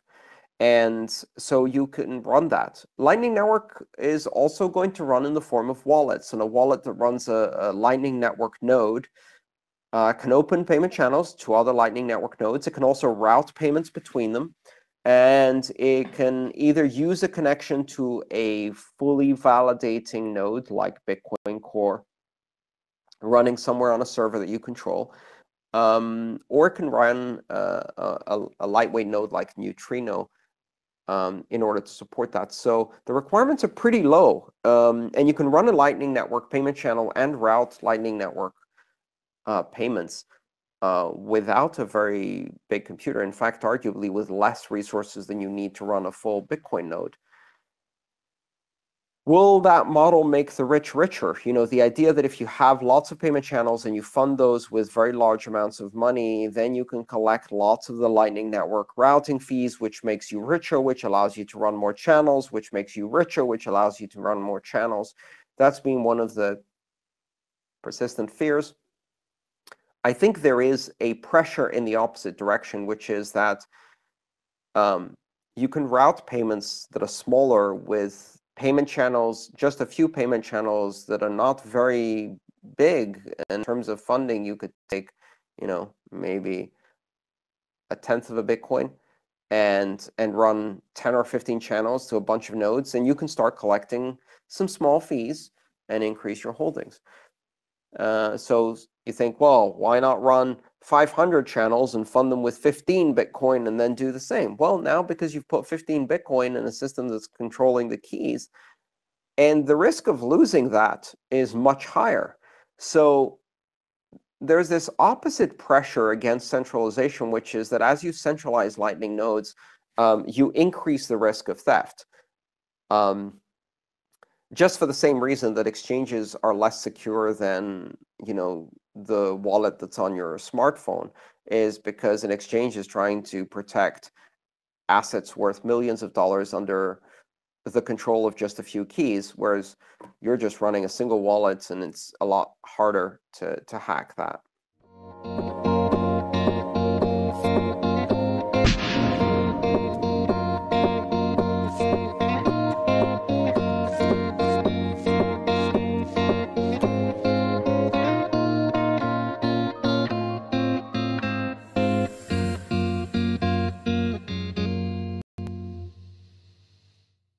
Dennis asks, should more people run a full node in the light of the recent contentious hard fork and user-activated soft fork?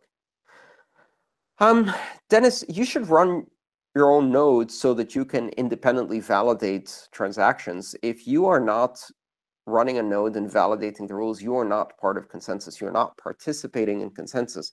And if you have to ask someone else if a transaction happened, and every time you type in the address of a block explorer in your browser and you say, hey, has my transaction confirmed? What you're doing is you're delegating your ability to independently validate that transaction and to find out if it's confirmed according to the consensus rules. You're asking someone else and you're delegating that authority to someone else. And that's centralization. So what consensus rules are they running to decide that? Are they telling you that this was validated on the fork that you think you were running? Or maybe they're following the wrong fork. So you should run a full node in order to be able to answer those questions yourself. Now, the reality is that most people can't do that. Technically, it's not easy. But more people can. In fact, it's much better if you can run a full node that operates on an independently controlled and paid for internet connection that is not running on, say, a virtual private server, on Amazon Web Services, etc. If you have an internet connection at your home and you have the desire to use this technology, run a node. You can run a node on not a very powerful computer. It doesn't take that much to run a node. Any desktop will do. You can limit the amount of disk space you use. You can limit the amount of bandwidth you use by supplying appropriate parameters and configuration options to, say, Bitcoin Core software, or you can run a different type of software if you want.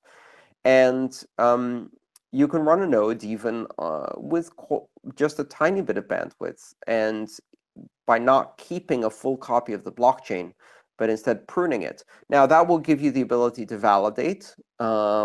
It will not give the network the benefit of your bandwidth and storage to help bootstrap new nodes and support lightweight clients and things like that. If you have a connection that is not capped, or that is capped at reasonable levels, like 200 or 300 gigs a month, which is often the case with cable providers and broadband providers, then you can offer a service for the network, which is keep a full copy of the blockchain and help nodes bootstrap and lightweight clients run. And that improves the resilience, the robustness, the security of the entire network itself. So if you can do it, do it. It's a great experience. You learn a lot about all kinds of different technologies. You learn a lot about software, how to compile software, how to run software. Even better, if you really want to get your hands into a nice meaty project, go check out the Blockstream satellite program. For about $150, you can buy a 40-centimeter KU band satellite dish, which is basically the same dish you see on houses for DirecTV or one of those services. It's basically a TV satellite dish. You can buy one of those, put the right receiver on it, and connect that to a USB software-defined radio dongle, which you can also buy. They sell them as a kit. Nice weekend project.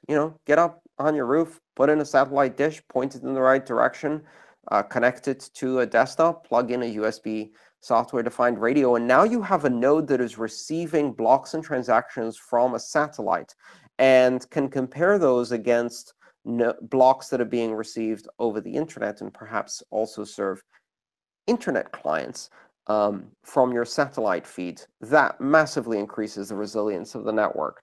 So yes, you can do a lot to help increase the resilience of the network. Why is a satellite connection so valuable? Quick little follow-up to the previous conversation.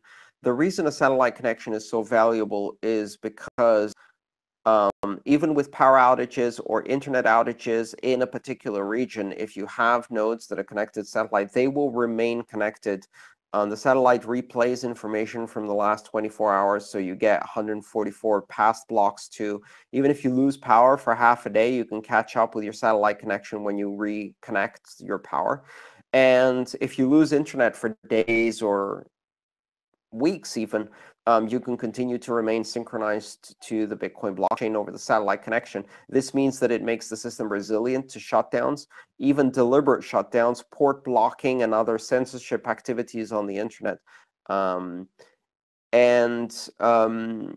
you regain your internet connection, or perhaps over a Tor connection, VPN connection, or a different port, you can serve those same blocks and transactions to your neighbors who don't have a satellite dish. So you not only are resilient to censorship, but you also undermine the censorship of others by giving them blocks and transactions through various types of other networks like Tor or VPN.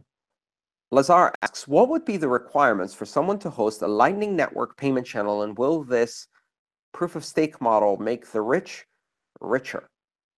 Lazar, I think the requirements are fairly lightweight, actually. There's an implementation of the Lightning Network daemon that uses a light client called Neutrino. So you don't need to run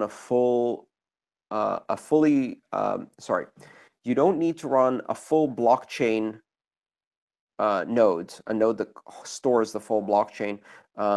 You don't even need to run a fully validating node.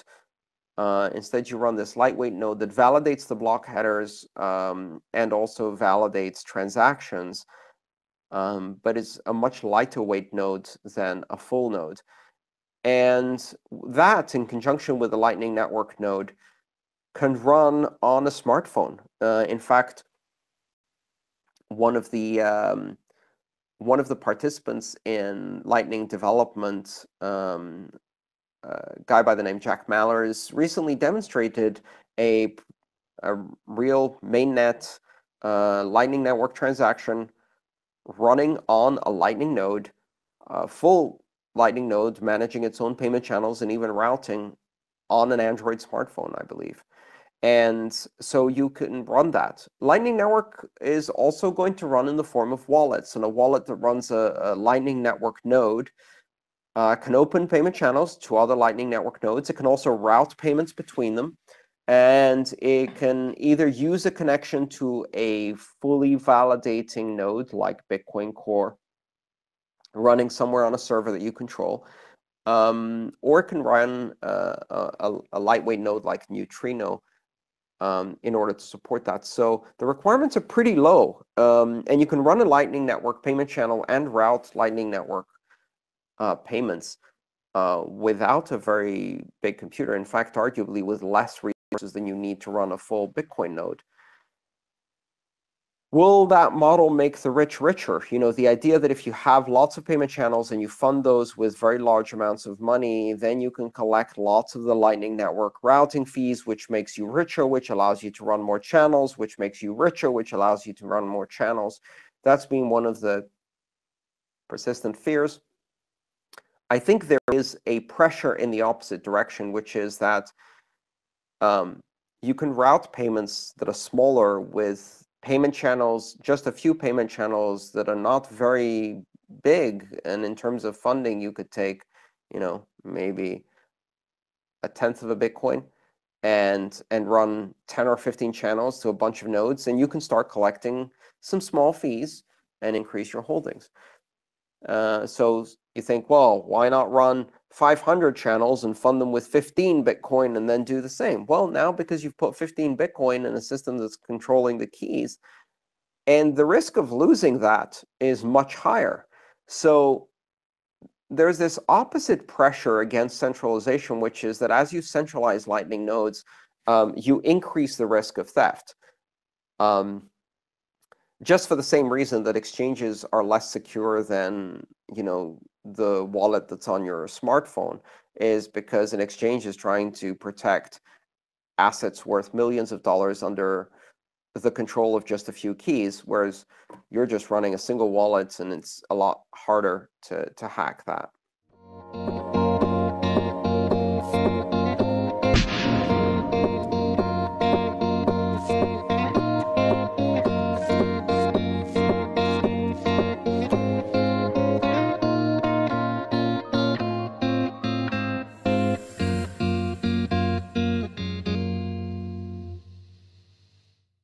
Dennis asks, should more people run a full node in the light of the recent contentious hard fork and user-activated soft fork?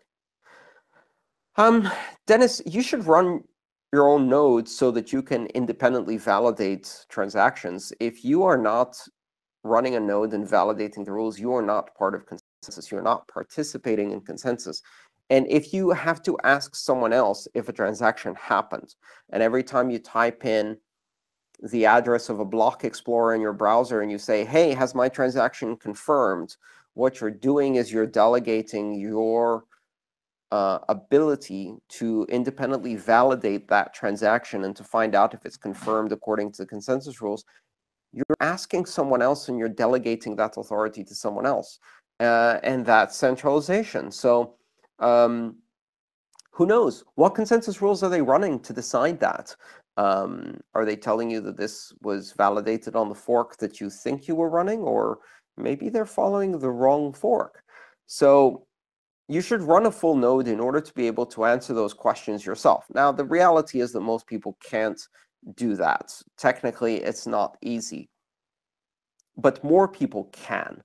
In fact, it's much better if you can run a full node that operates on an independently controlled and paid for internet connection that is not running on, say, a virtual private server, on Amazon Web Services, etc. If you have an internet connection at your home and you have the desire to use this technology, run a node.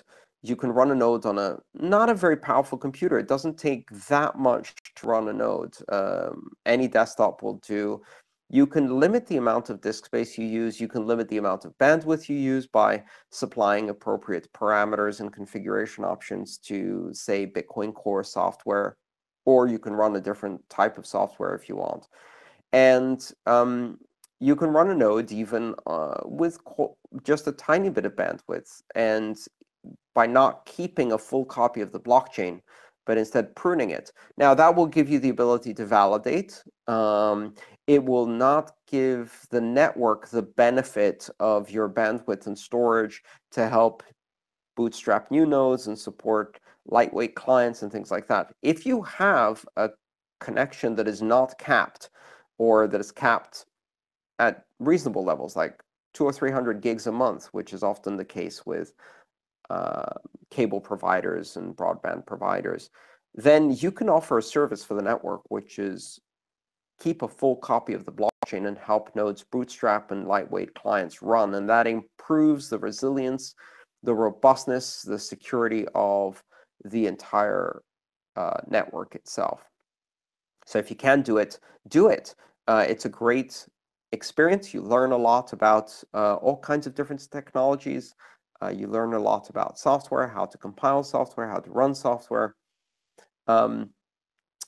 Even better, if you really want to get your hands into a nice meaty project, go check out the Blockstream satellite program. For about $150, you can buy a 40-centimeter KU band satellite dish, which is basically the same dish you see on houses for DirecTV or one of those services. It's basically a TV satellite dish. You can buy one of those, put the right receiver on it, and connect that to a USB software-defined radio dongle, which you can also buy. They sell them as a kit. Nice weekend project. Get up on your roof, put in a satellite dish, point it in the right direction, connect it to a desktop, plug in a USB software-defined radio, and now you have a node that is receiving blocks and transactions from a satellite and can compare those against blocks that are being received over the internet, and perhaps also serve internet clients from your satellite feed. That massively increases the resilience of the network. So yes, you can do a lot to help increase the resilience of the network. Why is a satellite connection so valuable? Quick little follow-up to the previous conversation. The reason a satellite connection is so valuable is because even with power outages or internet outages in a particular region, if you have nodes that are connected to satellite, they will remain connected The satellite replays information from the last 24 hours, so you get 144 past blocks too. Even if you lose power for half a day, you can catch up with your satellite connection when you reconnect your power. And if you lose internet for days or weeks even, you can continue to remain synchronized to the Bitcoin blockchain over the satellite connection. This means that it makes the system resilient to shutdowns, even deliberate shutdowns, port blocking, and other censorship activities on the internet. When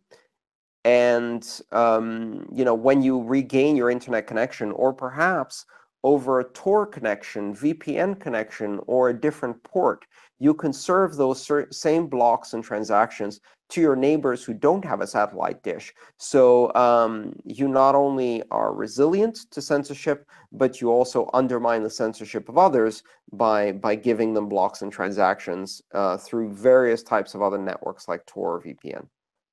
Lark asks, what would be the requirements for someone to host a Lightning Network payment channel, and will this proof-of-stake model make the rich richer? Lazar, I think the requirements are fairly lightweight, actually. There's an implementation of the Lightning Network daemon that uses a light client called Neutrino. So you don't need to run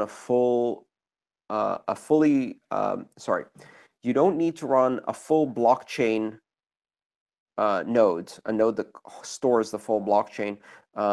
You don't even need to run a fully validating node. Instead, you run this lightweight node that validates the block headers and also validates transactions, but it's a much lighter weight node than a full node. And that, in conjunction with the Lightning Network node, could run on a smartphone. In fact, one of the participants in Lightning development, a guy by the name Jack Mallers, recently demonstrated a real mainnet Lightning Network transaction running on a Lightning node, full Lightning node, managing its own payment channels and even routing on an Android smartphone, I believe. And so you can run that. Lightning Network is also going to run in the form of wallets, and a wallet that runs a Lightning Network node can open payment channels to other Lightning Network nodes. It can also route payments between them, and it can either use a connection to a fully validating node like Bitcoin Core running somewhere on a server that you control, or it can run a lightweight node like Neutrino in order to support that. So the requirements are pretty low, and you can run a Lightning Network payment channel and route Lightning Network payments without a very big computer. In fact, arguably with less resources than you need to run a full Bitcoin node.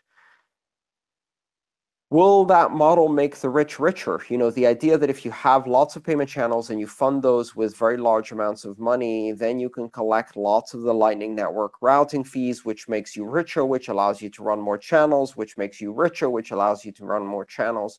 That's been one of the persistent fears.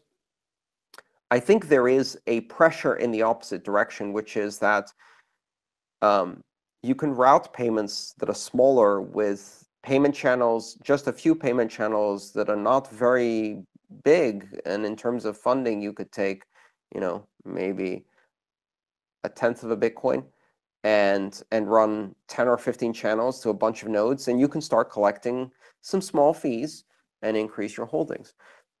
So you think, well, why not run 500 channels and fund them with 15 Bitcoin and then do the same? Well, now because you've put 15 Bitcoin in a system that's controlling the keys, and the risk of losing that is much higher. So there's this opposite pressure against centralization, which is that as you centralize Lightning nodes, you increase the risk of theft. Just for the same reason that exchanges are less secure than, the wallet that's on your smartphone, is because an exchange is trying to protect assets worth millions of dollars under the control of just a few keys, whereas you're just running a single wallet, and it's a lot harder to hack that.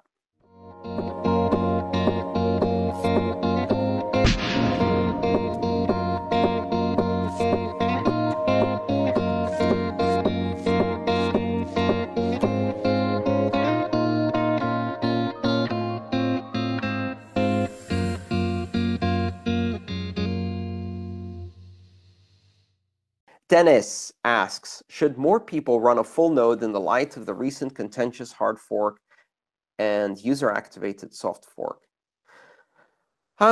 Dennis, you should run your own node so that you can independently validate transactions. If you are not running a node and validating the rules, you are not part of consensus. You're not participating in consensus. And if you have to ask someone else if a transaction happened, and every time you type in the address of a block explorer in your browser and you say, hey, has my transaction confirmed? What you're doing is you're delegating your ability to independently validate that transaction and to find out if it's confirmed according to the consensus rules. You're asking someone else and you're delegating that authority to someone else. And that's centralization. So who knows? What consensus rules are they running to decide that? Are they telling you that this was validated on the fork that you think you were running? Or maybe they're following the wrong fork. So you should run a full node in order to be able to answer those questions yourself. Now, the reality is that most people can't do that. Technically, it's not easy. But more people can. In fact, it's much better if you can run a full node that operates on an independently controlled and paid for internet connection that is not running on, say, a virtual private server, on Amazon Web Services, etc. If you have an internet connection at your home and you have the desire to use this technology, run a node. You can run a node on not a very powerful computer. It doesn't take that much to run a node. Any desktop will do. You can limit the amount of disk space you use. You can limit the amount of bandwidth you use by supplying appropriate parameters and configuration options to, say, Bitcoin Core software, or you can run a different type of software if you want. And you can run a node even with just a tiny bit of bandwidth, and by not keeping a full copy of the blockchain, but instead pruning it. Now, that will give you the ability to validate. It will not give the network the benefit of your bandwidth and storage to help bootstrap new nodes and support lightweight clients and things like that. If you have a connection that is not capped, or that is capped at reasonable levels, like 200 or 300 gigs a month, which is often the case with cable providers and broadband providers, then you can offer a service for the network, which is keep a full copy of the blockchain and help nodes bootstrap and lightweight clients run. And that improves the resilience, the robustness, the security of the entire network itself. So if you can do it, do it. It's a great experience. You learn a lot about all kinds of different technologies. You learn a lot about software, how to compile software, how to run software. Even better, if you really want to get your hands into a nice meaty project, go check out the Blockstream satellite program. For about $150, you can buy a 40-centimeter KU band satellite dish, which is basically the same dish you see on houses for DirecTV or one of those services. It's basically a TV satellite dish. You can buy one of those, put the right receiver on it, and connect that to a USB software-defined radio dongle, which you can also buy. They sell them as a kit. Nice weekend project. Get up on your roof, put in a satellite dish, point it in the right direction, connect it to a desktop, plug in a USB software-defined radio, and now you have a node that is receiving blocks and transactions from a satellite and can compare those against blocks that are being received over the internet, and perhaps also serve internet clients from your satellite feed. That massively increases the resilience of the network. So yes, you can do a lot to help increase the resilience of the network. Why is a satellite connection so valuable? Quick little follow-up to the previous conversation. The reason a satellite connection is so valuable is because even with power outages or internet outages in a particular region, if you have nodes that are connected to satellite, they will remain connected The satellite replays information from the last 24 hours, so you get 144 past blocks too. If you lose power for half a day, you can catch up with your satellite connection when you reconnect your power. And if you lose internet for days or weeks even, you can continue to remain synchronized to the Bitcoin blockchain over the satellite connection. This means that it makes the system resilient to shutdowns, even deliberate shutdowns, port blocking, and other censorship activities on the internet. When you regain your internet connection, or perhaps over a Tor connection, VPN connection, or a different port, you can serve those same blocks and transactions to your neighbors who don't have a satellite dish. So you not only are resilient to censorship, but you also undermine the censorship of others by giving them blocks and transactions through various types of other networks like Tor or VPN. Lazar asks, what would be the requirements for someone to host a Lightning Network payment channel, and will this proof-of-stake model make the rich richer? Lazar, I think the requirements are fairly lightweight, actually. There's an implementation of the Lightning Network daemon that uses a light client called Neutrino. So you don't need to run you don't need to run a full blockchain node, a node that stores the full blockchain. You don't even need to run a fully validating node. Instead, you run this lightweight node that validates the block headers and also validates transactions, but it's a much lighter weight node than a full node. And that, in conjunction with the Lightning Network node, can run on a smartphone. In fact, one of the participants in Lightning development, a guy by the name Jack Mallers, recently demonstrated a real mainnet Lightning Network transaction running on a Lightning node, full Lightning node, managing its own payment channels and even routing on an Android smartphone, I believe.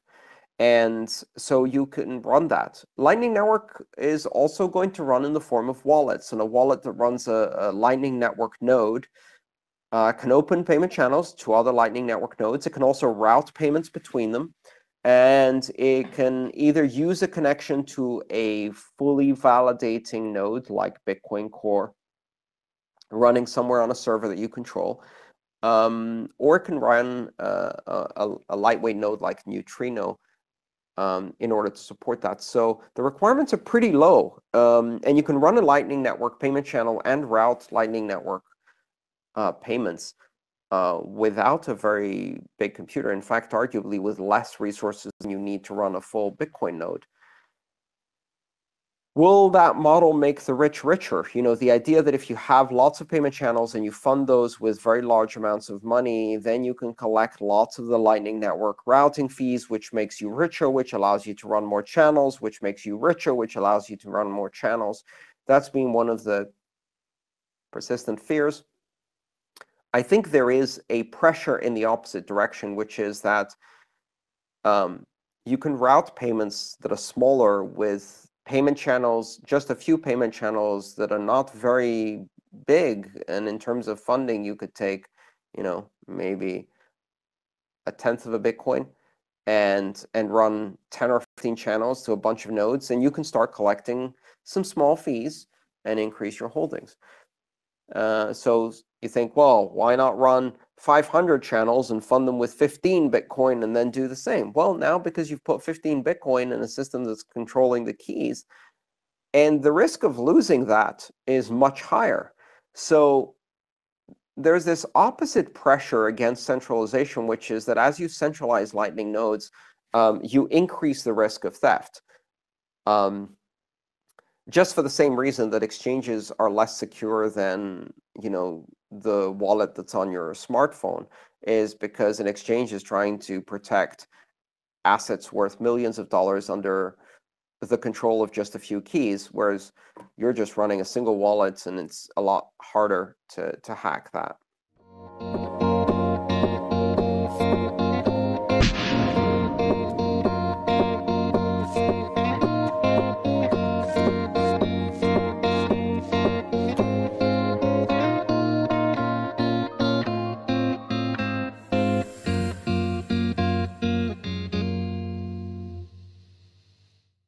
Dennis asks, should more people run a full node in the light of the recent contentious hard fork and user-activated soft fork?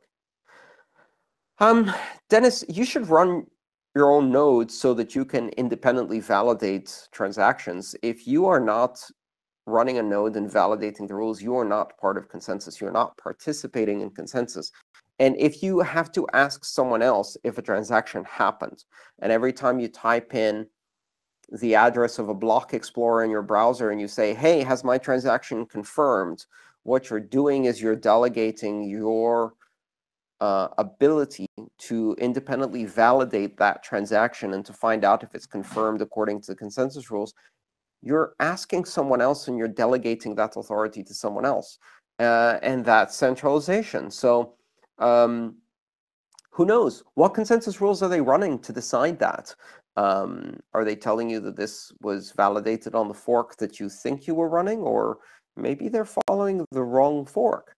So you should run a full node in order to be able to answer those questions yourself. Now, the reality is that most people can't do that. Technically, it's not easy. But more people can. In fact, it's much better if you can run a full node that operates on an independently controlled and paid for internet connection that is not running on, say, a virtual private server, on Amazon Web Services, etc. If you have an internet connection at your home and you have the desire to use this technology, run a node. You can run a node on not a very powerful computer. It doesn't take that much to run a node. Any desktop will do.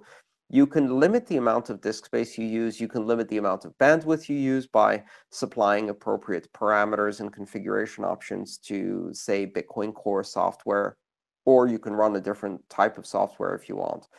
And you can run a node even with just a tiny bit of bandwidth, and by not keeping a full copy of the blockchain, but instead pruning it. Now, that will give you the ability to validate. It will not give the network the benefit of your bandwidth and storage to help bootstrap new nodes and support lightweight clients and things like that. If you have a connection that is not capped, or that is capped at reasonable levels, like 200 or 300 gigs a month, which is often the case with cable providers and broadband providers, then you can offer a service for the network, which is keep a full copy of the blockchain and help nodes bootstrap and lightweight clients run. And that improves the resilience, the robustness, the security of the entire network itself. So if you can do it, do it. It's a great experience. You learn a lot about all kinds of different technologies. You learn a lot about software, how to compile software, how to run software. Even better, if you really want to get your hands into a nice meaty project, go check out the Blockstream satellite program.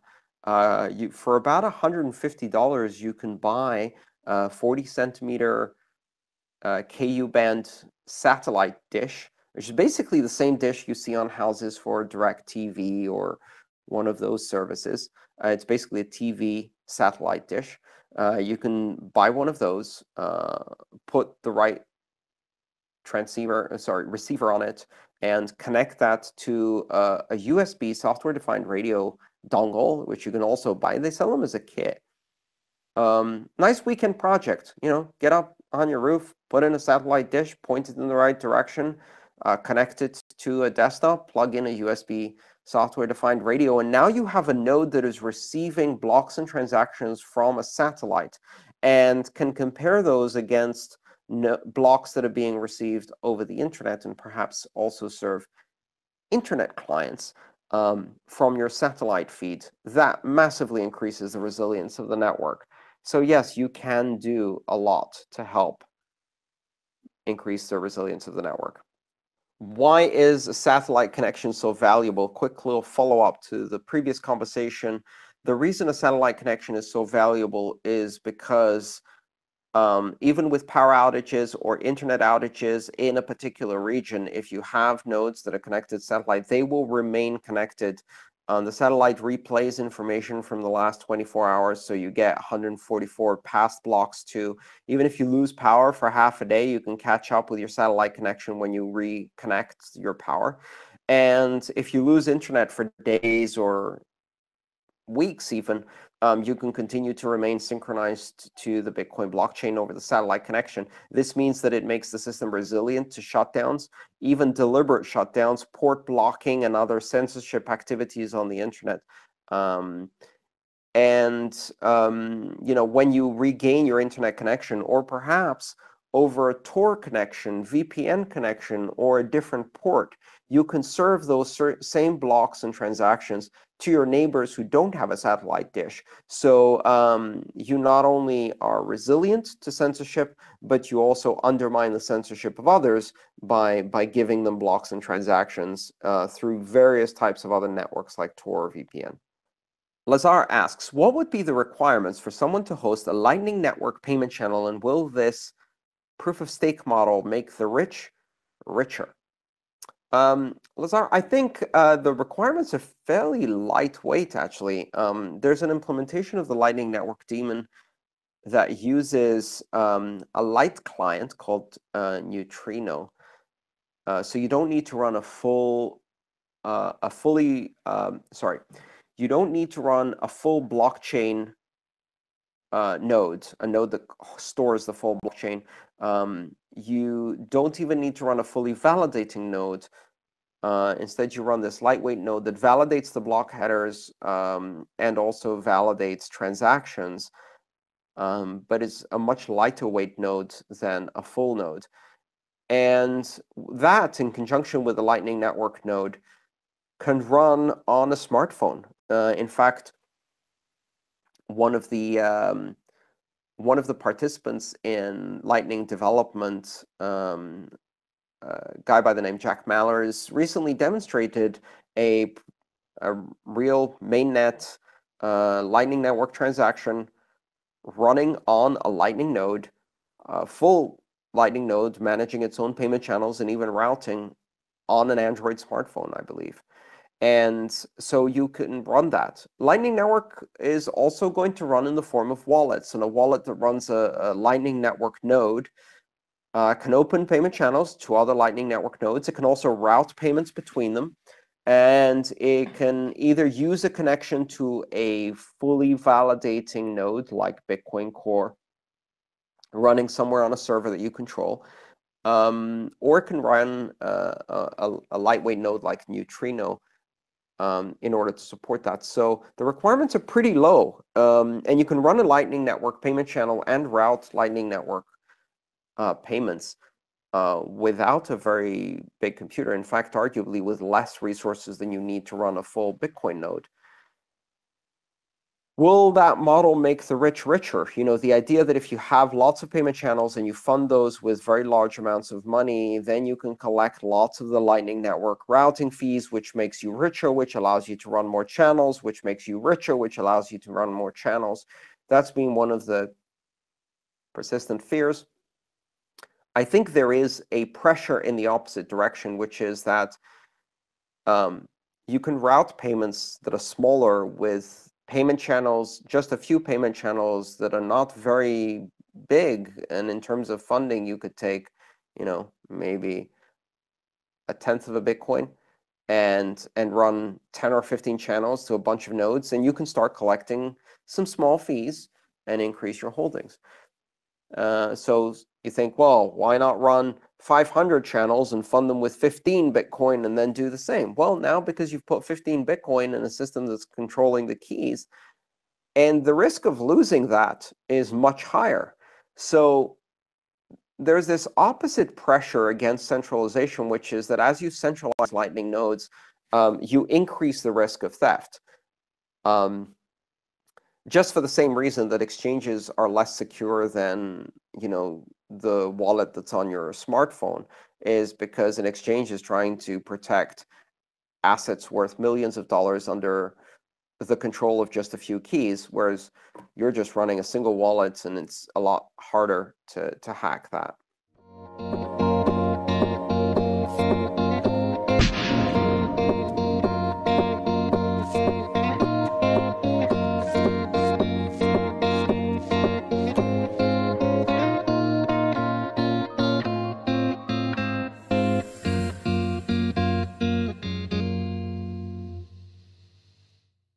Dennis asks, should more people run a full node in the light of the recent contentious hard fork and user-activated soft fork? Dennis, you should run your own nodes so that you can independently validate transactions. If you are not running a node and validating the rules, you are not part of consensus. You are not participating in consensus. And if you have to ask someone else if a transaction happened, and every time you type in the address of a block explorer in your browser and you say, hey, has my transaction confirmed? What you're doing is you're delegating your ability to independently validate that transaction and to find out if it's confirmed according to the consensus rules. You're asking someone else and you're delegating that authority to someone else. And that's centralization. So who knows? What consensus rules are they running to decide that? Are they telling you that this was validated on the fork that you think you were running? Or maybe they're following the wrong fork. So you should run a full node in order to be able to answer those questions yourself. Now, the reality is that most people can't do that. Technically, it's not easy. But more people can. In fact, it's much better if you can run a full node that operates on an independently controlled and paid for internet connection that is not running on, say, a virtual private server, on Amazon Web Services, etc. If you have an internet connection at your home and you have the desire to use this technology, run a node. You can run a node on not a very powerful computer. It doesn't take that much to run a node. Any desktop will do. You can limit the amount of disk space you use. You can limit the amount of bandwidth you use by supplying appropriate parameters and configuration options to, say, Bitcoin Core software, or you can run a different type of software if you want. And you can run a node even with just a tiny bit of bandwidth, and by not keeping a full copy of the blockchain, but instead pruning it. Now, that will give you the ability to validate. It will not give the network the benefit of your bandwidth and storage to help bootstrap new nodes and support lightweight clients and things like that. If you have a connection that is not capped, or that is capped at reasonable levels, like 200 or 300 gigs a month, which is often the case with cable providers and broadband providers, then you can offer a service for the network, which is keep a full copy of the blockchain and help nodes bootstrap and lightweight clients run. And that improves the resilience, the robustness, the security of the entire network itself. So if you can do it, do it. It's a great experience. You learn a lot about all kinds of different technologies. You learn a lot about software, how to compile software, how to do software. Even better, if you really want to get your hands into a nice meaty project, go check out the Blockstream satellite program. For about $150, you can buy a 40-centimeter KU band satellite dish, which is basically the same dish you see on houses for DirecTV or one of those services. It's basically a TV satellite dish. You can buy one of those, put the right receiver on it, and connect that to a USB software-defined radio dongle, which you can also buy. They sell them as a kit. Nice weekend project. Get up on your roof, put in a satellite dish, point it in the right direction, connect it to a desktop, plug in a USB software-defined radio, and now you have a node that is receiving blocks and transactions from a satellite and can compare those against blocks that are being received over the internet, and perhaps also serve internet clients from your satellite feed. That massively increases the resilience of the network. So yes, you can do a lot to help increase the resilience of the network. Why is a satellite connection so valuable? Quick little follow-up to the previous conversation. The reason a satellite connection is so valuable is because even with power outages or internet outages in a particular region, if you have nodes that are connected to satellite, they will remain connected The satellite replays information from the last 24 hours, so you get 144 past blocks too. Even if you lose power for half a day, you can catch up with your satellite connection when you reconnect your power. And if you lose internet for days or weeks even, you can continue to remain synchronized to the Bitcoin blockchain over the satellite connection. This means that it makes the system resilient to shutdowns, even deliberate shutdowns, port blocking, and other censorship activities on the internet. When you regain your internet connection, or perhaps over a Tor connection, VPN connection, or a different port, you can serve those same blocks and transactions to your neighbors who don't have a satellite dish. So you not only are resilient to censorship, but you also undermine the censorship of others by giving them blocks and transactions through various types of other networks like Tor or VPN. Lazar asks, what would be the requirements for someone to host a Lightning Network payment channel, and will this proof-of-stake model make the rich richer? Lazar, I think the requirements are fairly lightweight, actually. There's an implementation of the Lightning Network daemon that uses a light client called Neutrino. So you don't need to run you don't need to run a full blockchain node, a node that stores the full blockchain. You don't even need to run a fully validating node. Instead, you run this lightweight node that validates the block headers and also validates transactions, but it's a much lighter weight node than a full node. And that, in conjunction with the Lightning Network node, can run on a smartphone. In fact, one of the participants in Lightning development, a guy by the name Jack Mallers, recently demonstrated a real mainnet Lightning Network transaction running on a Lightning node, full Lightning node, managing its own payment channels and even routing on an Android smartphone, I believe.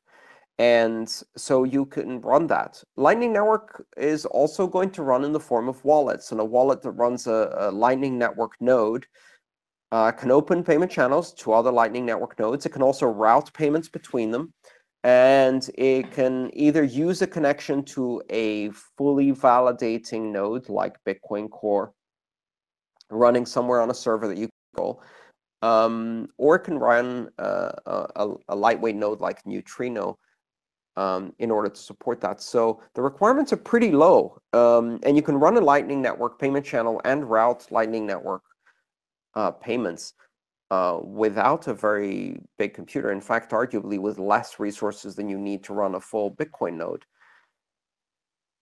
Will that model make the rich richer? The idea that if you have lots of payment channels and you fund those with very large amounts of money, then you can collect lots of the Lightning Network routing fees, which makes you richer, which allows you to run more channels, which makes you richer, which allows you to run more channels.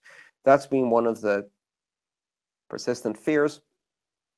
I think there is a pressure in the opposite direction, which is that you can route payments that are smaller with payment channels, just a few payment channels that are not very big. And in terms of funding, you could take, maybe a tenth of a Bitcoin and run 10 or 15 channels to a bunch of nodes, and you can start collecting some small fees and increase your holdings. So you think, well, why not run 500 channels and fund them with 15 Bitcoin and then do the same? Well, now because you've put 15 Bitcoin in a system that's controlling the keys, and the risk of losing that is much higher. So there's this opposite pressure against centralization, which is that as you centralize Lightning nodes, you increase the risk of theft. Just for the same reason that exchanges are less secure than, the wallet that's on your smartphone, is because an exchange is trying to protect assets worth millions of dollars under the control of just a few keys, whereas you're just running a single wallet, and it's a lot harder to hack that.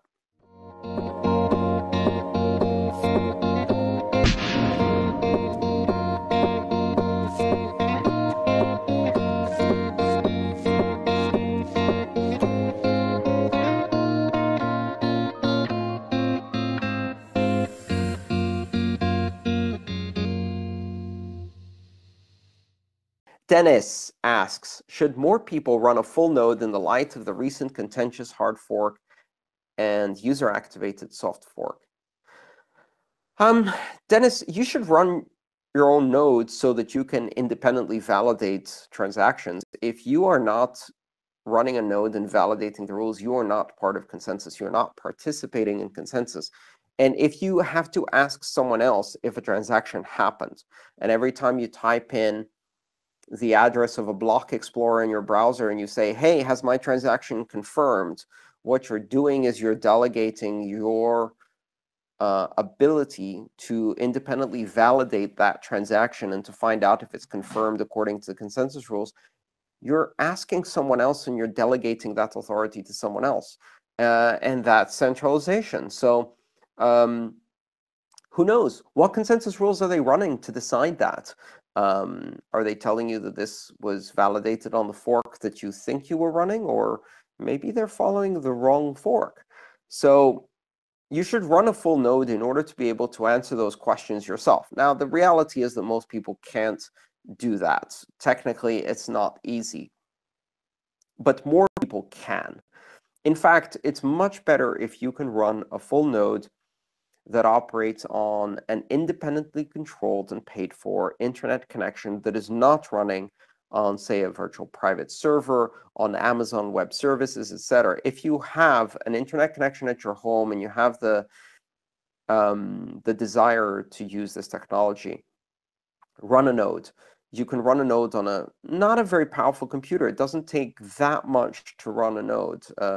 Any desktop will do.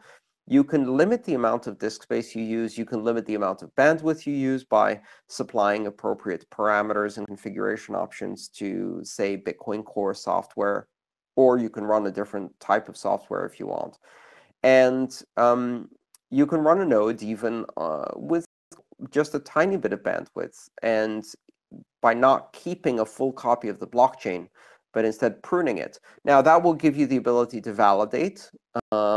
It will not give the network the benefit of your bandwidth and storage to help bootstrap new nodes and support lightweight clients and things like that. If you have a connection that is not capped, or that is capped at reasonable levels, like 200 or 300 gigs a month, which is often the case with cable providers and broadband providers, then you can offer a service for the network, which is keep a full copy of the blockchain and help nodes bootstrap and lightweight clients run. And that improves the resilience, the robustness, the security of the entire network itself. So if you can do it, do it. It's a great experience. You learn a lot about all kinds of different technologies. You learn a lot about software, how to compile software, how to run software. Even better, if you really want to get your hands into a nice meaty project, go check out the Blockstream satellite program. For about $150, you can buy a 40-centimeter KU band satellite dish, which is basically the same dish you see on houses for DirecTV or one of those services. It's basically a TV satellite dish. You can buy one of those, put the right receiver on it, and connect that to a USB software-defined radio dongle, which you can also buy. They sell them as a kit. Nice weekend project. Get up on your roof, put in a satellite dish, point it in the right direction, connect it to a desktop, plug in a USB software-defined radio, and now you have a node that is receiving blocks and transactions from a satellite and can compare those against blocks that are being received over the internet, and perhaps also serve internet clients from your satellite feed. That massively increases the resilience of the network. So yes, you can do a lot to help increase the resilience of the network. Why is a satellite connection so valuable? Quick little follow-up to the previous conversation.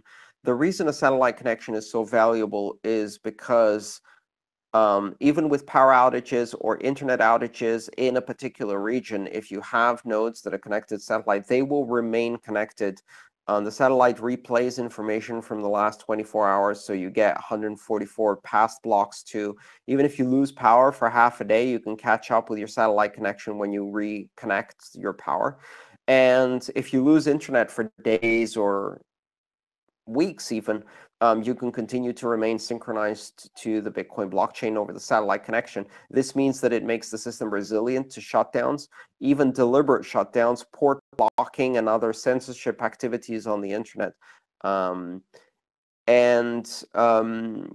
you regain your internet connection, or perhaps over a Tor connection, VPN connection, or a different port, you can serve those same blocks and transactions to your neighbors who don't have a satellite dish. So you not only are resilient to censorship, but you also undermine the censorship of others by giving them blocks and transactions through various types of other networks like Tor or VPN.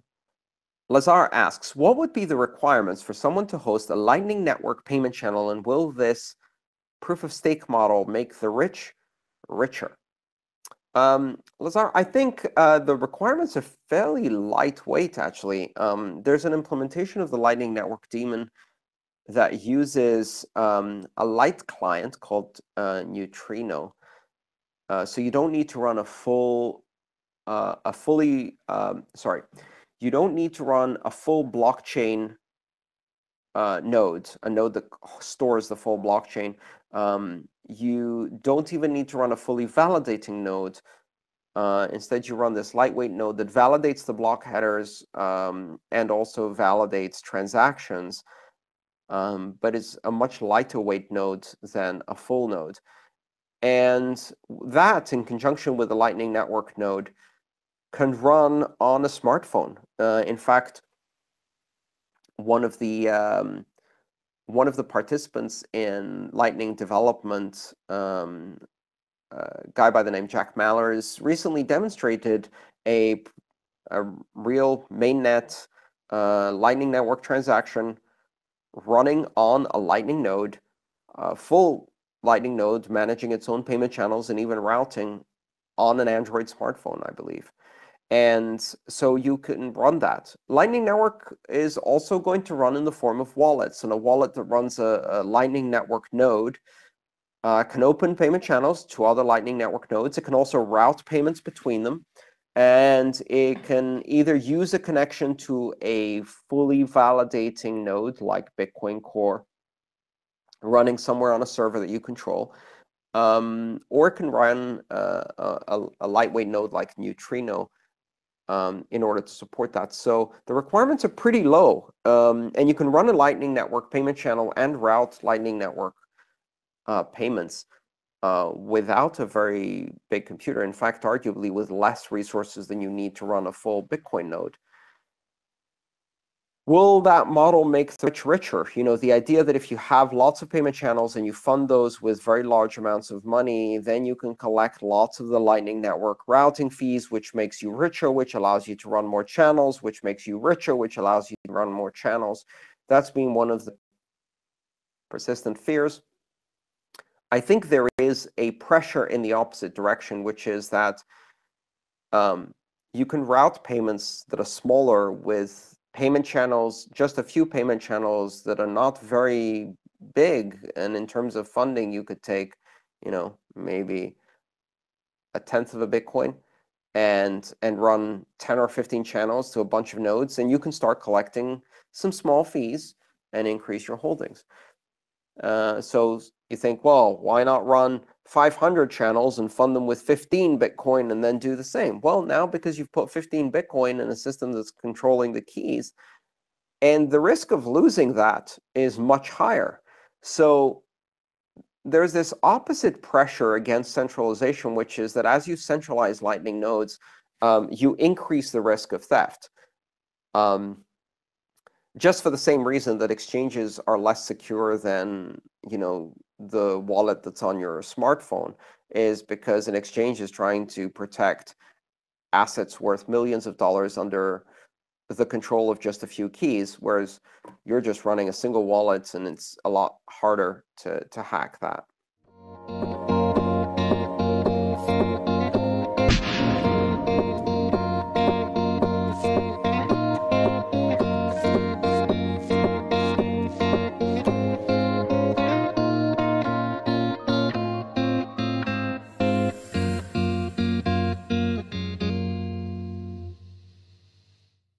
Dennis asks, should more people run a full node in the light of the recent contentious hard fork and user-activated soft fork?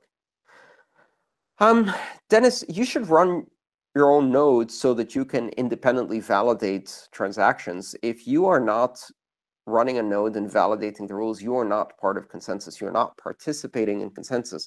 And if you have to ask someone else if a transaction happened, and every time you type in the address of a block explorer in your browser and you say, hey, has my transaction confirmed? What you're doing is you're delegating your ability to independently validate that transaction and to find out if it's confirmed according to the consensus rules. You're asking someone else and you're delegating that authority to someone else. And that's centralization. So who knows? What consensus rules are they running to decide that? Are they telling you that this was validated on the fork that you think you were running? Or maybe they're following the wrong fork.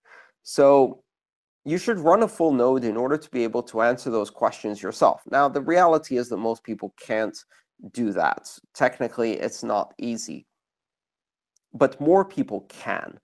In fact, it's much better if you can run a full node that operates on an independently controlled and paid for internet connection that is not running on, say, a virtual private server, on Amazon Web Services, etc. If you have an internet connection at your home and you have the desire to use this technology, run a node.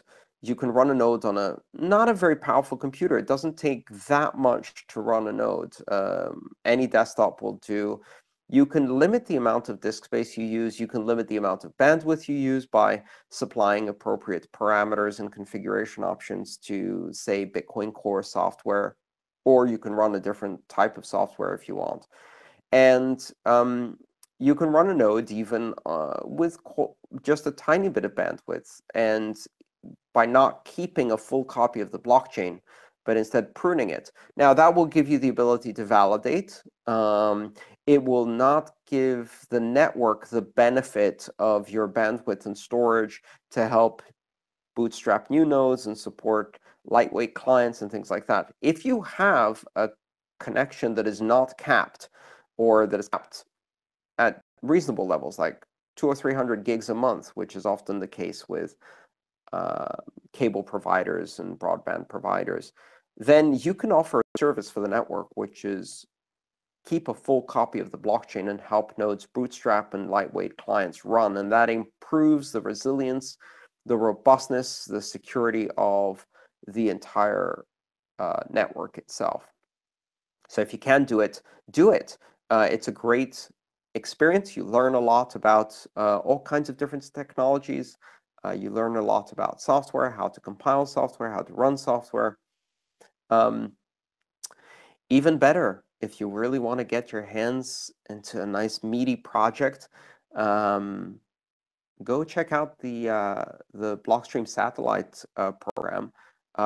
For about $150, you can buy a 40-centimeter KU band satellite dish, which is basically the same dish you see on houses for DirecTV or one of those services. It's basically a TV satellite dish. You can buy one of those, put the right receiver on it, and connect that to a USB software-defined radio dongle, which you can also buy. They sell them as a kit. Nice weekend project. Get up on your roof, put in a satellite dish, point it in the right direction, connect it to a desktop, plug in a USB software-defined radio, and now you have a node that is receiving blocks and transactions from a satellite and can compare those against blocks that are being received over the internet, and perhaps also serve internet clients from your satellite feed. That massively increases the resilience of the network. So yes, you can do a lot to help increase the resilience of the network. Why is a satellite connection so valuable? Quick little follow-up to the previous conversation. The reason a satellite connection is so valuable is because even with power outages or internet outages in a particular region, if you have nodes that are connected to satellite, they will remain connected The satellite replays information from the last 24 hours, so you get 144 past blocks too. Even if you lose power for half a day, you can catch up with your satellite connection when you reconnect your power. And if you lose internet for days or weeks even, you can continue to remain synchronized to the Bitcoin blockchain over the satellite connection. This means that it makes the system resilient to shutdowns, even deliberate shutdowns, port blocking, and other censorship activities on the internet. When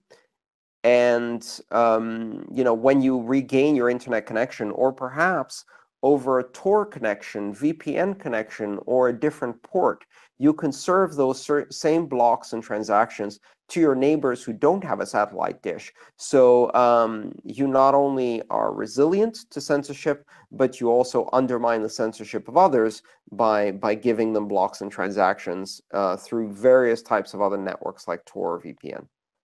Lazar asks, what would be the requirements for someone to host a Lightning Network payment channel, and will this proof-of-stake model make the rich richer? Lazar, I think the requirements are fairly lightweight, actually. There's an implementation of the Lightning Network daemon that uses a light client called Neutrino. So you don't need to run you don't need to run a full blockchain node, a node that stores the full blockchain. You don't even need to run a fully validating node. Instead, you run this lightweight node that validates the block headers and also validates transactions, but it's a much lighter weight node than a full node. And that, in conjunction with the Lightning Network node, can run on a smartphone. In fact, one of the participants in Lightning development, a guy by the name Jack Mallers, recently demonstrated a real mainnet Lightning Network transaction running on a Lightning node, full Lightning node, managing its own payment channels and even routing on an Android smartphone, I believe. And so you can run that. Lightning Network is also going to run in the form of wallets, and a wallet that runs a Lightning Network node can open payment channels to other Lightning Network nodes. It can also route payments between them, and it can either use a connection to a fully validating node like Bitcoin Core running somewhere on a server that you control, or it can run a lightweight node like Neutrino in order to support that. So the requirements are pretty low, and you can run a Lightning Network payment channel and route Lightning Network payments without a very big computer. In fact, arguably with less resources than you need to run a full Bitcoin node. Will that model make the rich richer? The idea that if you have lots of payment channels and you fund those with very large amounts of money, then you can collect lots of the Lightning Network routing fees, which makes you richer, which allows you to run more channels, which makes you richer, which allows you to run more channels. That's been one of the persistent fears. I think there is a pressure in the opposite direction, which is that you can route payments that are smaller with payment channels, just a few payment channels that are not very big. And in terms of funding, you could take, maybe 1/10 of a Bitcoin and run 10 or 15 channels to a bunch of nodes, and you can start collecting some small fees and increase your holdings. So you think, well, why not run 500 channels and fund them with 15 Bitcoin and then do the same? Well, now because you've put 15 Bitcoin in a system that's controlling the keys, and the risk of losing that is much higher. So there's this opposite pressure against centralization, which is that as you centralize Lightning nodes, you increase the risk of theft. Just for the same reason that exchanges are less secure than, the wallet that's on your smartphone, is because an exchange is trying to protect assets worth millions of dollars under the control of just a few keys, whereas you're just running a single wallet, and it's a lot harder to hack that.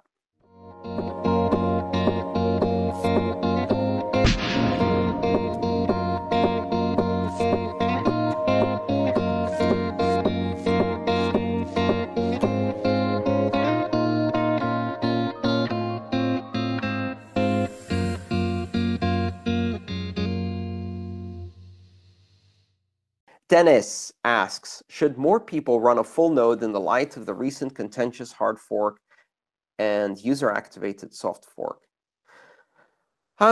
Dennis, you should run your own nodes so that you can independently validate transactions. If you are not running a node and validating the rules, you are not part of consensus. You are not participating in consensus.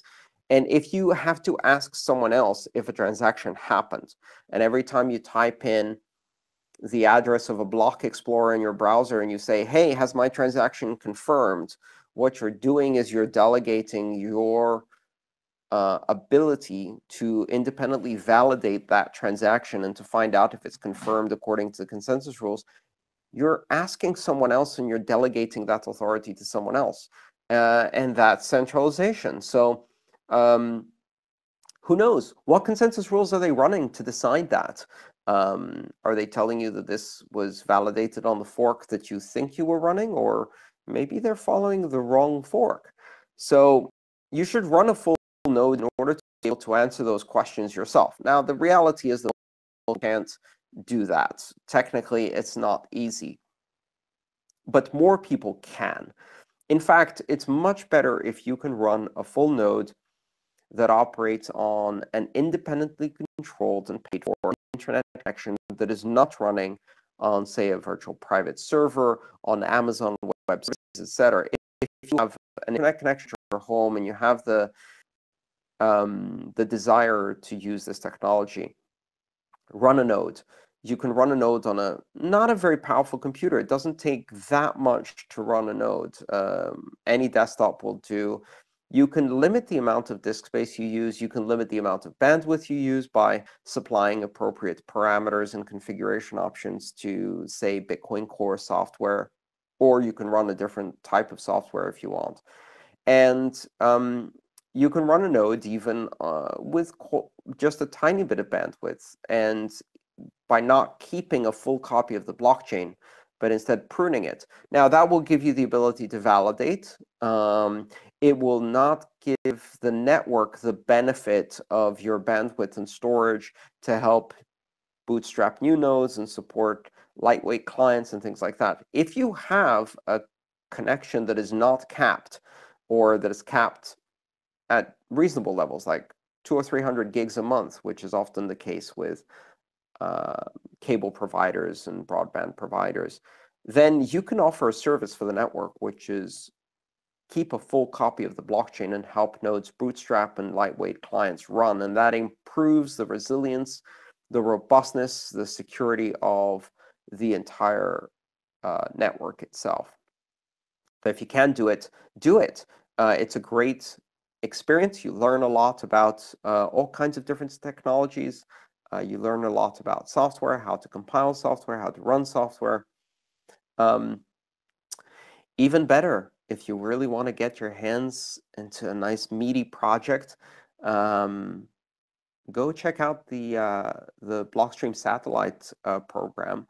For about $150, you can buy a 40-centimeter KU band satellite dish, which is basically the same dish you see on houses for DirecTV or one of those services. It's basically a TV satellite dish. You can buy one of those, put the right receiver on it, and connect that to a USB software-defined radio dongle, which you can also buy. They sell them as a kit. Nice weekend project. Get up on your roof, put in a satellite dish, point it in the right direction, connect it to a desktop, plug in a USB software-defined radio, and now you have a node that is receiving blocks and transactions from a satellite and can compare those against blocks that are being received over the internet, and perhaps also serve internet clients from your satellite feed. That massively increases the resilience of the network. So yes, you can do a lot to help increase the resilience of the network. Why is a satellite connection so valuable? Quick little follow-up to the previous conversation. The reason a satellite connection is so valuable is because even with power outages or internet outages in a particular region, if you have nodes that are connected to satellite, they will remain connected The satellite replays information from the last 24 hours, so you get 144 past blocks too. Even if you lose power for half a day, you can catch up with your satellite connection when you reconnect your power. And if you lose internet for days or weeks even, you can continue to remain synchronized to the Bitcoin blockchain over the satellite